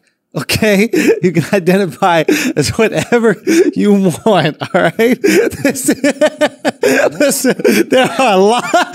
You want to go in so bad. You want to go in so bad. That's a lot of. You know what, Schulz? You're absolutely right. There are women out there who have testicles. And, we have to include them as well. I think New York Post is being very insensitive by not saying coronavirus could linger in a man and woman's and women's balls, man. Yeah, there are women's balls out there filled with fucking corona and nobody's talking about. Yeah. These fucking problematic, bro. It's very problematic. These bitches out here scratching their balls all day filled with corona, sitting on the couch with their legs spread. Just like women do. Include women, bro. You know what I'm saying? Like, this is not right. That's right. We can't have people invisible in our society. Very good point, Andrew. Listen, that's very good point. And I won't forget about this next week. I won't forget about this ever. I will fight this fight for as long as it needs to be fought. That's right. They said testicles are walled off from the immune system. Say what? I didn't know that. Say what? It said testicles are walled off from the immune system, so the virus can harbor there for longer periods than the rest of the body. That's what the study said. I didn't know testicles were walled off from the immune system. So testicles, I had no idea. Testicles are the Mexicans of our body? Talk to me. Oh.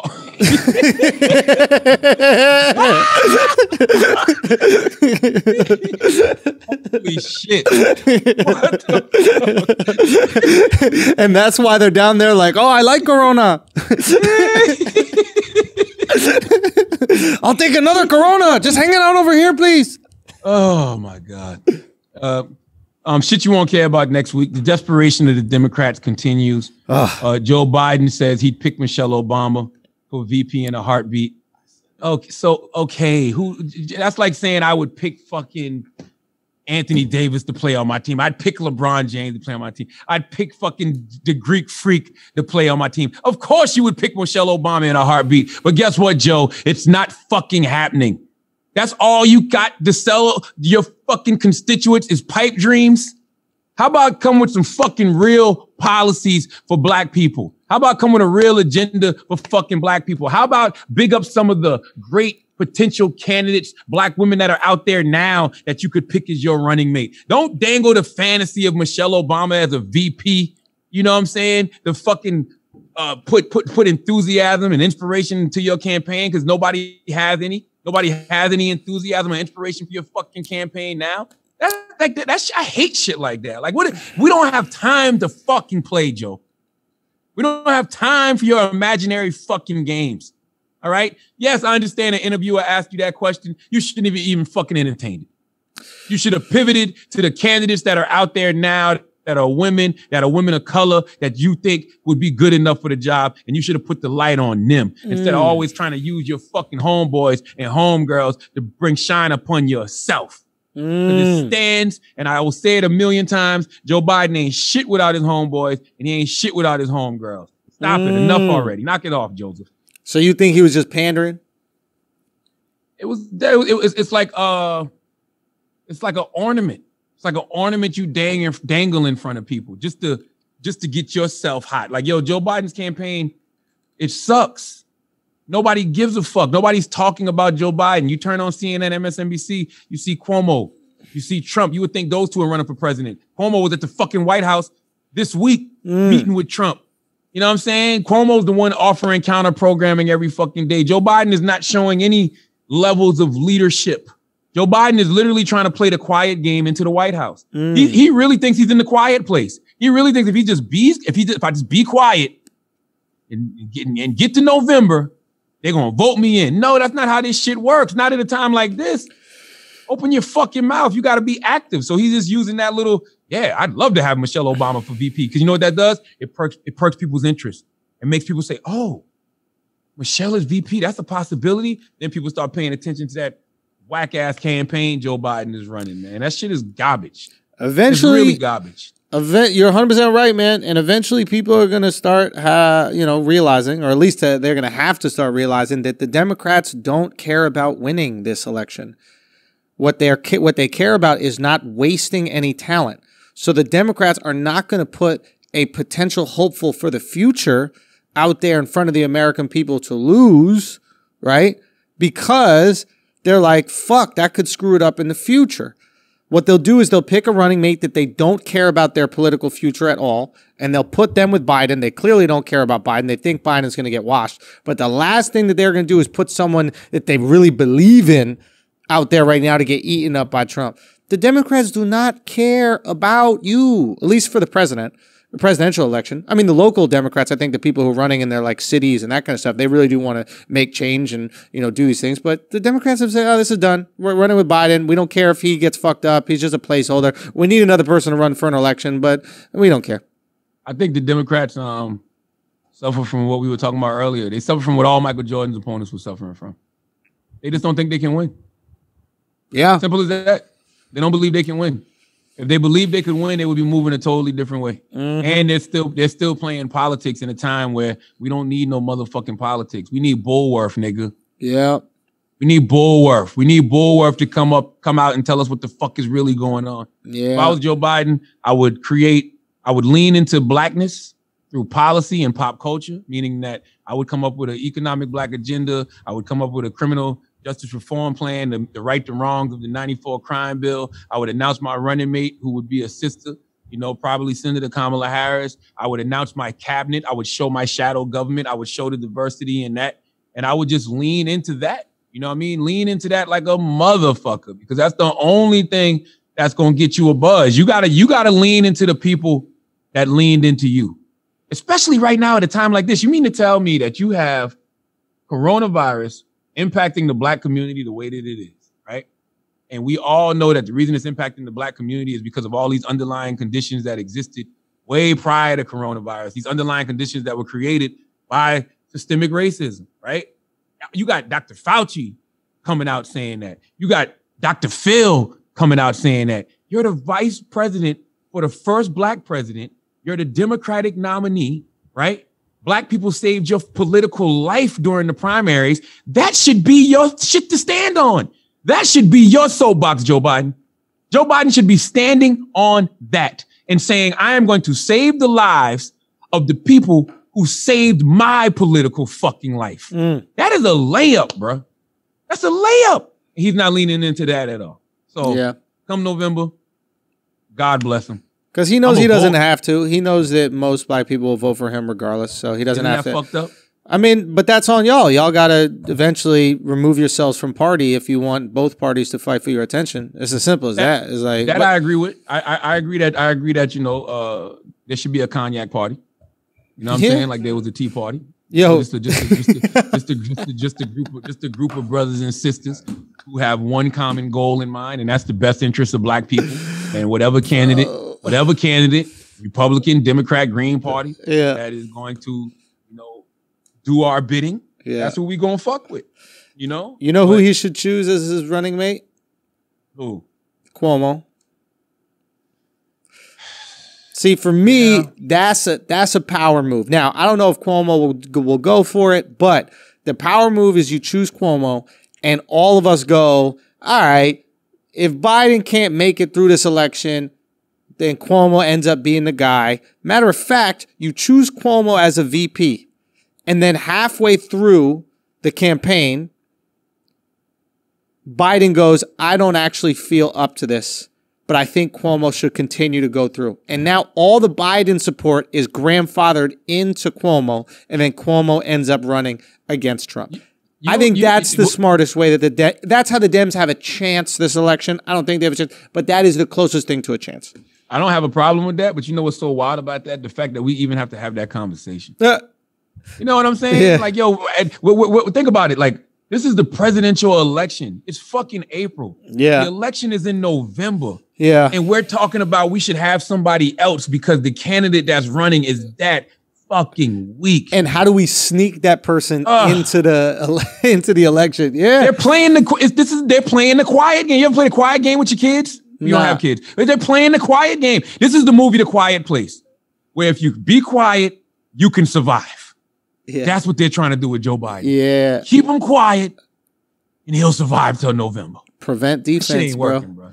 That shit ain't gonna work. That shit is not working. This shit is sad. Not to mention all the other things that you got to deal with. Russian interference that the Democrats never dealt with. Voter suppression that the Democrats never dealt with. Right. And now you just got good old-fashioned voter depression where people just don't feel enthused, don't feel inspired by Joe Biden. And you about to have a second six-pack of Corona come through in the fall? Yeah. You about to bring another keg of Corona around wintertime? Around November? Man, get the fuck out of here, man. This shit is going to be crazy. This shit is really about to be stupid come November. Yo. Yeah, man. And by the way, if the Democrats lose, and I'm only saying if because I'm remaining optimistic because I am going to vote, because I want to say when the Democrats lose, but I'm just going to say if to keep the optimism. If the Democrats lose, that's exactly what the fuck they deserve. You know why they deserve that? Because it's time for the Democrats to relook at, to relaunch their whole party and everything that they stand for. Right. Those old Democratic establishment ways are dead. It's time for Democrats to actually start doing for the people that always come out and support them, which is Black people, which is brown people. I love what AOC is doing. AOC is out here like, I'm not endorsing no fucking body. Yes, I am. She's saying the responsible thing. Yes, I'm going to vote in November, but I'm not endorsing. I can't go out and endorse I thought she endorsed Biden. Huh? I thought she endorsed Biden. No, she said that we should all support whoever the Democratic nominee is. She said verbatim, I can't endorse Joe Biden yet in good faith because I need to know what Joe Biden is going to do for me and mine. Simple as that. I fucking respect it, man. That's the way this shit should be. And guess what? After this election, Democrats are gonna realize that's the way it's going to be. That's watch. They're gonna learn the hard way. I hate to say it, but they're gonna learn the fucking hard way. And guess what? Que sera. Whatever will be, will motherfucking be. And Michelle Obama will not be VP. Want to pay some bills? Yeah, let's pay some bills, man. Guys, while you're concerned about who's going to win this election in November, there's one thing you should never be anxious about, and that is giving your girl the best dick she's ever had in her entire life. Okay? Good sex is very easy to have when the dick is hard, and it's hard for a long time. And ladies, if you're listening right now, you deserve it. You deserve it during quarantine. You've been locked in. You've been doing everything you possibly can to keep that household safe and sound. And you deserve the reward that is a hard penis. BlueChew.com. Gonna deliver it to you. Simple as that. Go to BlueChew.com. Use our code IDIOTS. Okay? And you are going to get the hardest dick in your life delivered right to your door. $5 is all you will pay for shipping. That's it. It's going to be free. You try it with our promo code. That's IDIOTS. It's the same active ingredients that it's in Viagra, Cialis, all that kind of stuff. Only the good thing, it works twice as fast. So you're not hanging around there for an hour, whatever those pills take for your dick to get hard. 20 minutes, chew that thing up, and you are good to go. So she gives you that look. She gives you a little tease. You chew that thing up, and then you chew her out. You give her the night of her life. That is BlueChew, chew.com. Use the promo code IDIOTS. You deserve it. Now let's answer some questions. That's right. Ask an idiot. This is a good one from Yes.Bianca. She says, what is something you'll never understand about women? Take it away, misogynistic Shoji. What is something I'll never understand about women? Yes, sir. The question is something I'll never understand about women. Yes. God, there's a lot of things I won't understand about women. I don't know how to just pick one thing that I won't understand about. Oh, yeah. Why is it that you ladies make such a big fucking deal about what show or movie we watch and then fall asleep within 5 minutes of watching that show or movie?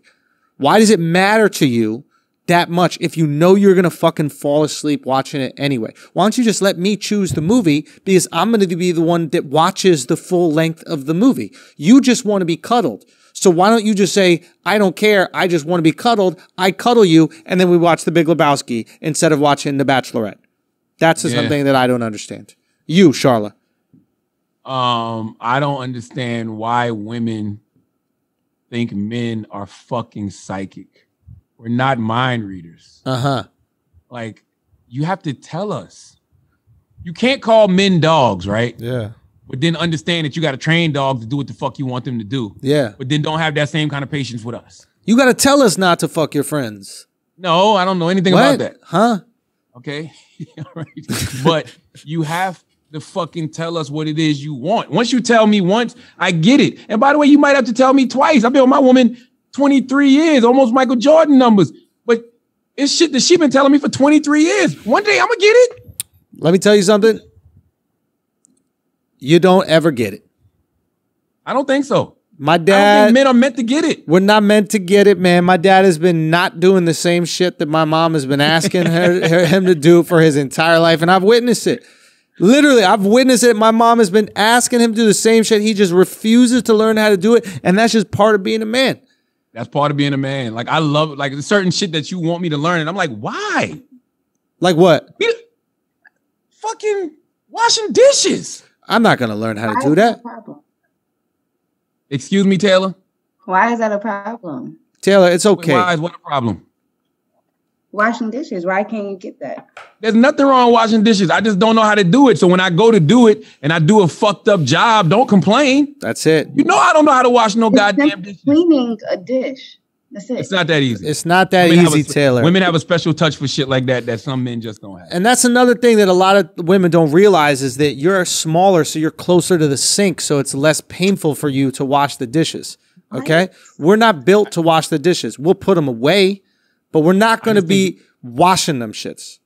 I just think it's some shit women are better at. And and it's some shit men are better at. Right. And that's fine. Like that's the whole point of like when I have these conversations about the sacred masculine and the divine feminine, it's about, you know, these traits and attributes that exist within both of us, and we need them all to be the best version of ourselves. Right. If you lean too much towards one, that's when it becomes toxic. It can be toxic masculinity, toxic femininity. I have a question. So your wife, You're toxic, Taylor.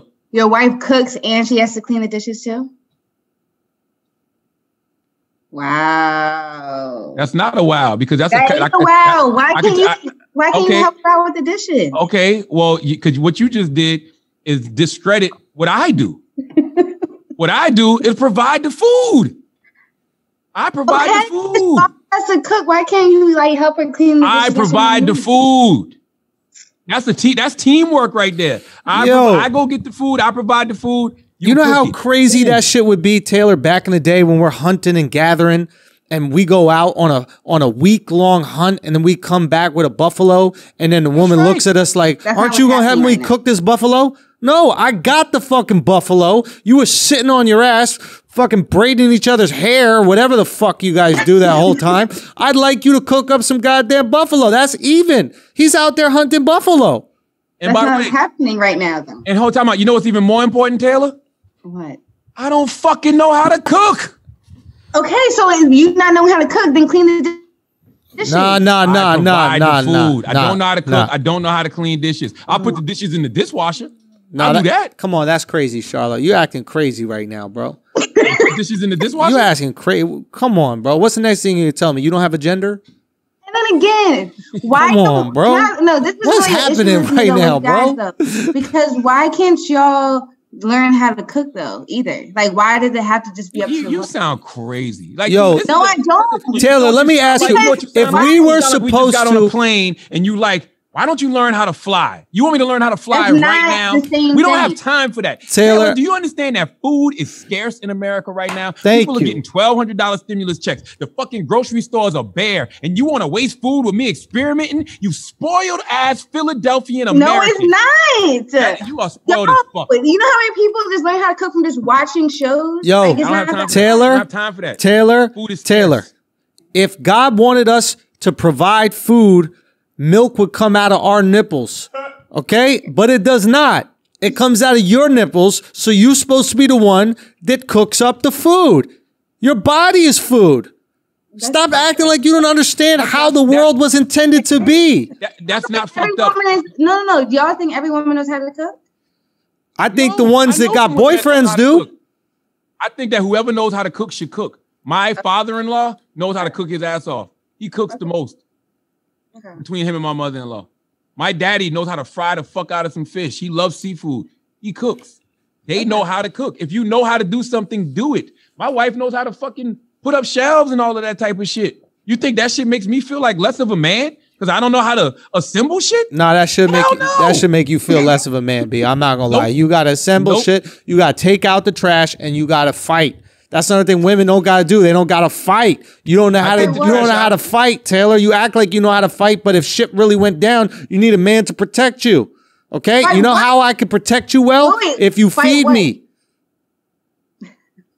I don't know what this identifies as, and you shouldn't call him what.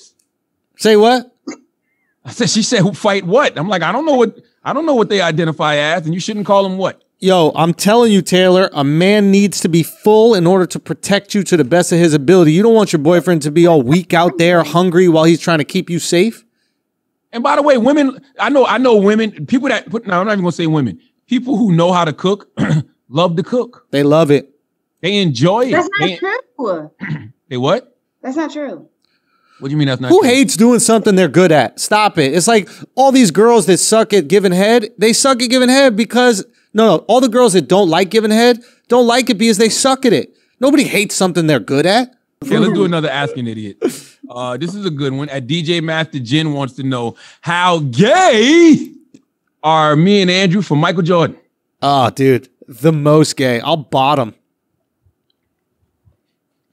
Yeah. Kind of hard not to be gay for MJ, bro. I mean, son, come on, bro. You know what they say? You know what I heard T.I. say this. T.I. said, it's hard to be what you pretend to be when what you are is really in the room. It's hard to be what Michael you pretend is to like be. Michael is like super alpha male. Yeah. Fucking like yeah. I think it's cool. I think everybody got a little gay for MJ. It's hard to be what you pretend to be when what you pretend to be is in the room. That's it. The thing exposes your phoniness. That's he's the real alpha. So all of a sudden we become beta around that. But yeah, bro, I got no problem saying that I am enamored with Michael Jordan, dude. Absolutely head over heels enamored. Yeah, and when they say gay, they don't mean gay in the sexual way of I do. We would I do. You're not saying we would have sexual relations with Michael Jordan. It's just that we live in this era where if you show love and admiration and you say you're enamored with a man, they'll say you're gay. You know what I mean? Like, I would do borderline gay shit with Michael Jordan. Like if Michael Jordan wanted to like caress my cheek like that, like if he came up to me, he just looked me in my eyes and he was like, hey there, young fella. And he went like that, I would be 100% okay. I'd be 100% okay with that. No, he ain't that good. Would you? You would let him do that? All right, Taylor. What? Taylor's trying to do her sound effects. If Michael came up to me and did that to me, I'd be like, what the fuck? Did I have something on my face? Nah, you wouldn't, bro. Stop it. Stop it, bro. You'd let him touch your face, dog. You wouldn't let Mike touch your face, dog? My face? I need to know the context of why Michael Jordan touching my face. Why not? Maybe your face looked good. What if he did this? What if he came up to you, he was like, oh, you growing a little beard on that right there? And then one finger just touched your bottom lip a little bit. Like, don't fucking touch me, Mike. Nah, son. And then what if he just went like this? What if he went, hey. Oh yeah, I'm definitely threatening to sue Michael, but then that's sexual harassment. You sure, bro? He fondled me without my consent. You sure, bro? Michael Jordan put his fucking finger in my mouth. Not in your mouth. Jordan asked me to do the Jordan tongue wave with him, and we did the Jordan tongue wave together, and then he put his fucking finger on my tongue. Now, by the way, if any man ever does that, that is a level of gay we've never seen before. If you're a grown-ass heterosexual man and you go up to Jordan and go, Michael, let's do the Jordan tongue wave. Can you imagine how Michael Jordan would look at you? See? Get the fuck out of here. See? You're already thinking about it, bro. You're already having these thoughts. That's the effect of MJ on you. That is a dope Instagram picture. That's the picture we never seen. That? Michael Jordan doing the Jordan tongue wave with somebody. What's the Jordan tongue wave? You know, he sticks his tongue out when he goes up for a shot, when he shoots, everything. Wait, show us. You never seen that? Son, you got a tongue like an orca. Does your shit even leave your mouth, bro?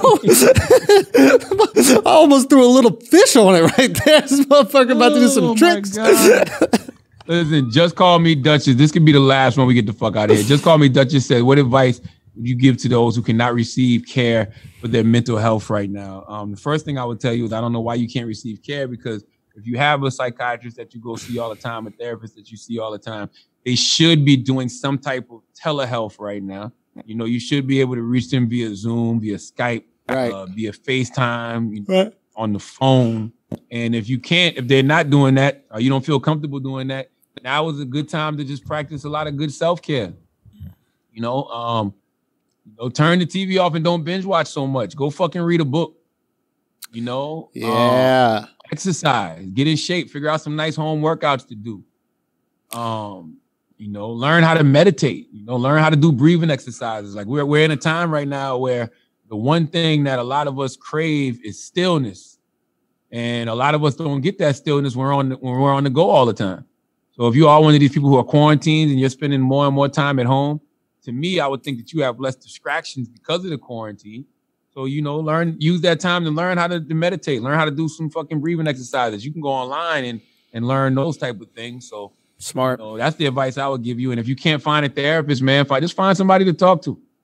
Find somebody to chop it up with. Find somebody to build with. Find somebody that you trust, and you're not afraid to have conversations with. I'm getting a lot of that right now. I got so many homeboys, so many brothers I know hitting me up saying that they ready to talk to a therapist because they just been sitting at home reflecting. I've been connecting people with different people. people are really just calling each other and telling each other how they feel in this present moment. You know what I mean? Like just men straight up like, yo, I got anxiety, I'm scared, I got insecurity. So just find somebody to talk to. That's what I would tell you. Just call me Judge. I think you hit the nail on the head right there, man. That sounds like that sounds like great advice. I mean, maybe also like reject impulsive desires. I feel like whenever I'm feeling low, I gravitate to like the emotional candy. So like I'm looking at my Instagram to see if there's, comments or likes or something like that. I'm looking at Twitter. I'm looking at these things that are like, they aren't really nourishing. So like reject impulsive desires. That's number one. That's a great one. Yeah. Because FOMO got to be at an all-time high right now, right? But yeah. You ain't missing out on shit. Yeah. You know what I mean? I think this is one of the first times in modern history that the FOMO that you feel, you can literally get online. Yeah. That's the only place you might be missing out on shit. It might be a versus battle, might be D-Nice DJing, might be somebody on Instagram Live having fun, might be somebody beefing, like last night, Young Thug and French Montana were. But other than that, it's like you can check in with all of that shit. Yeah. You ain't missing nothing. Yeah, man. Now you're right. All right, that's it. We did it. As always, if you listen to this podcast, you think we're smart, you think we're intelligent, you think we're brilliant, you're absolutely right. If you listen to this podcast and you think we're just a couple of idiots who don't know shit, you're right too. It's the Brilliant Idiots Podcast. Thank you for listening. Peace.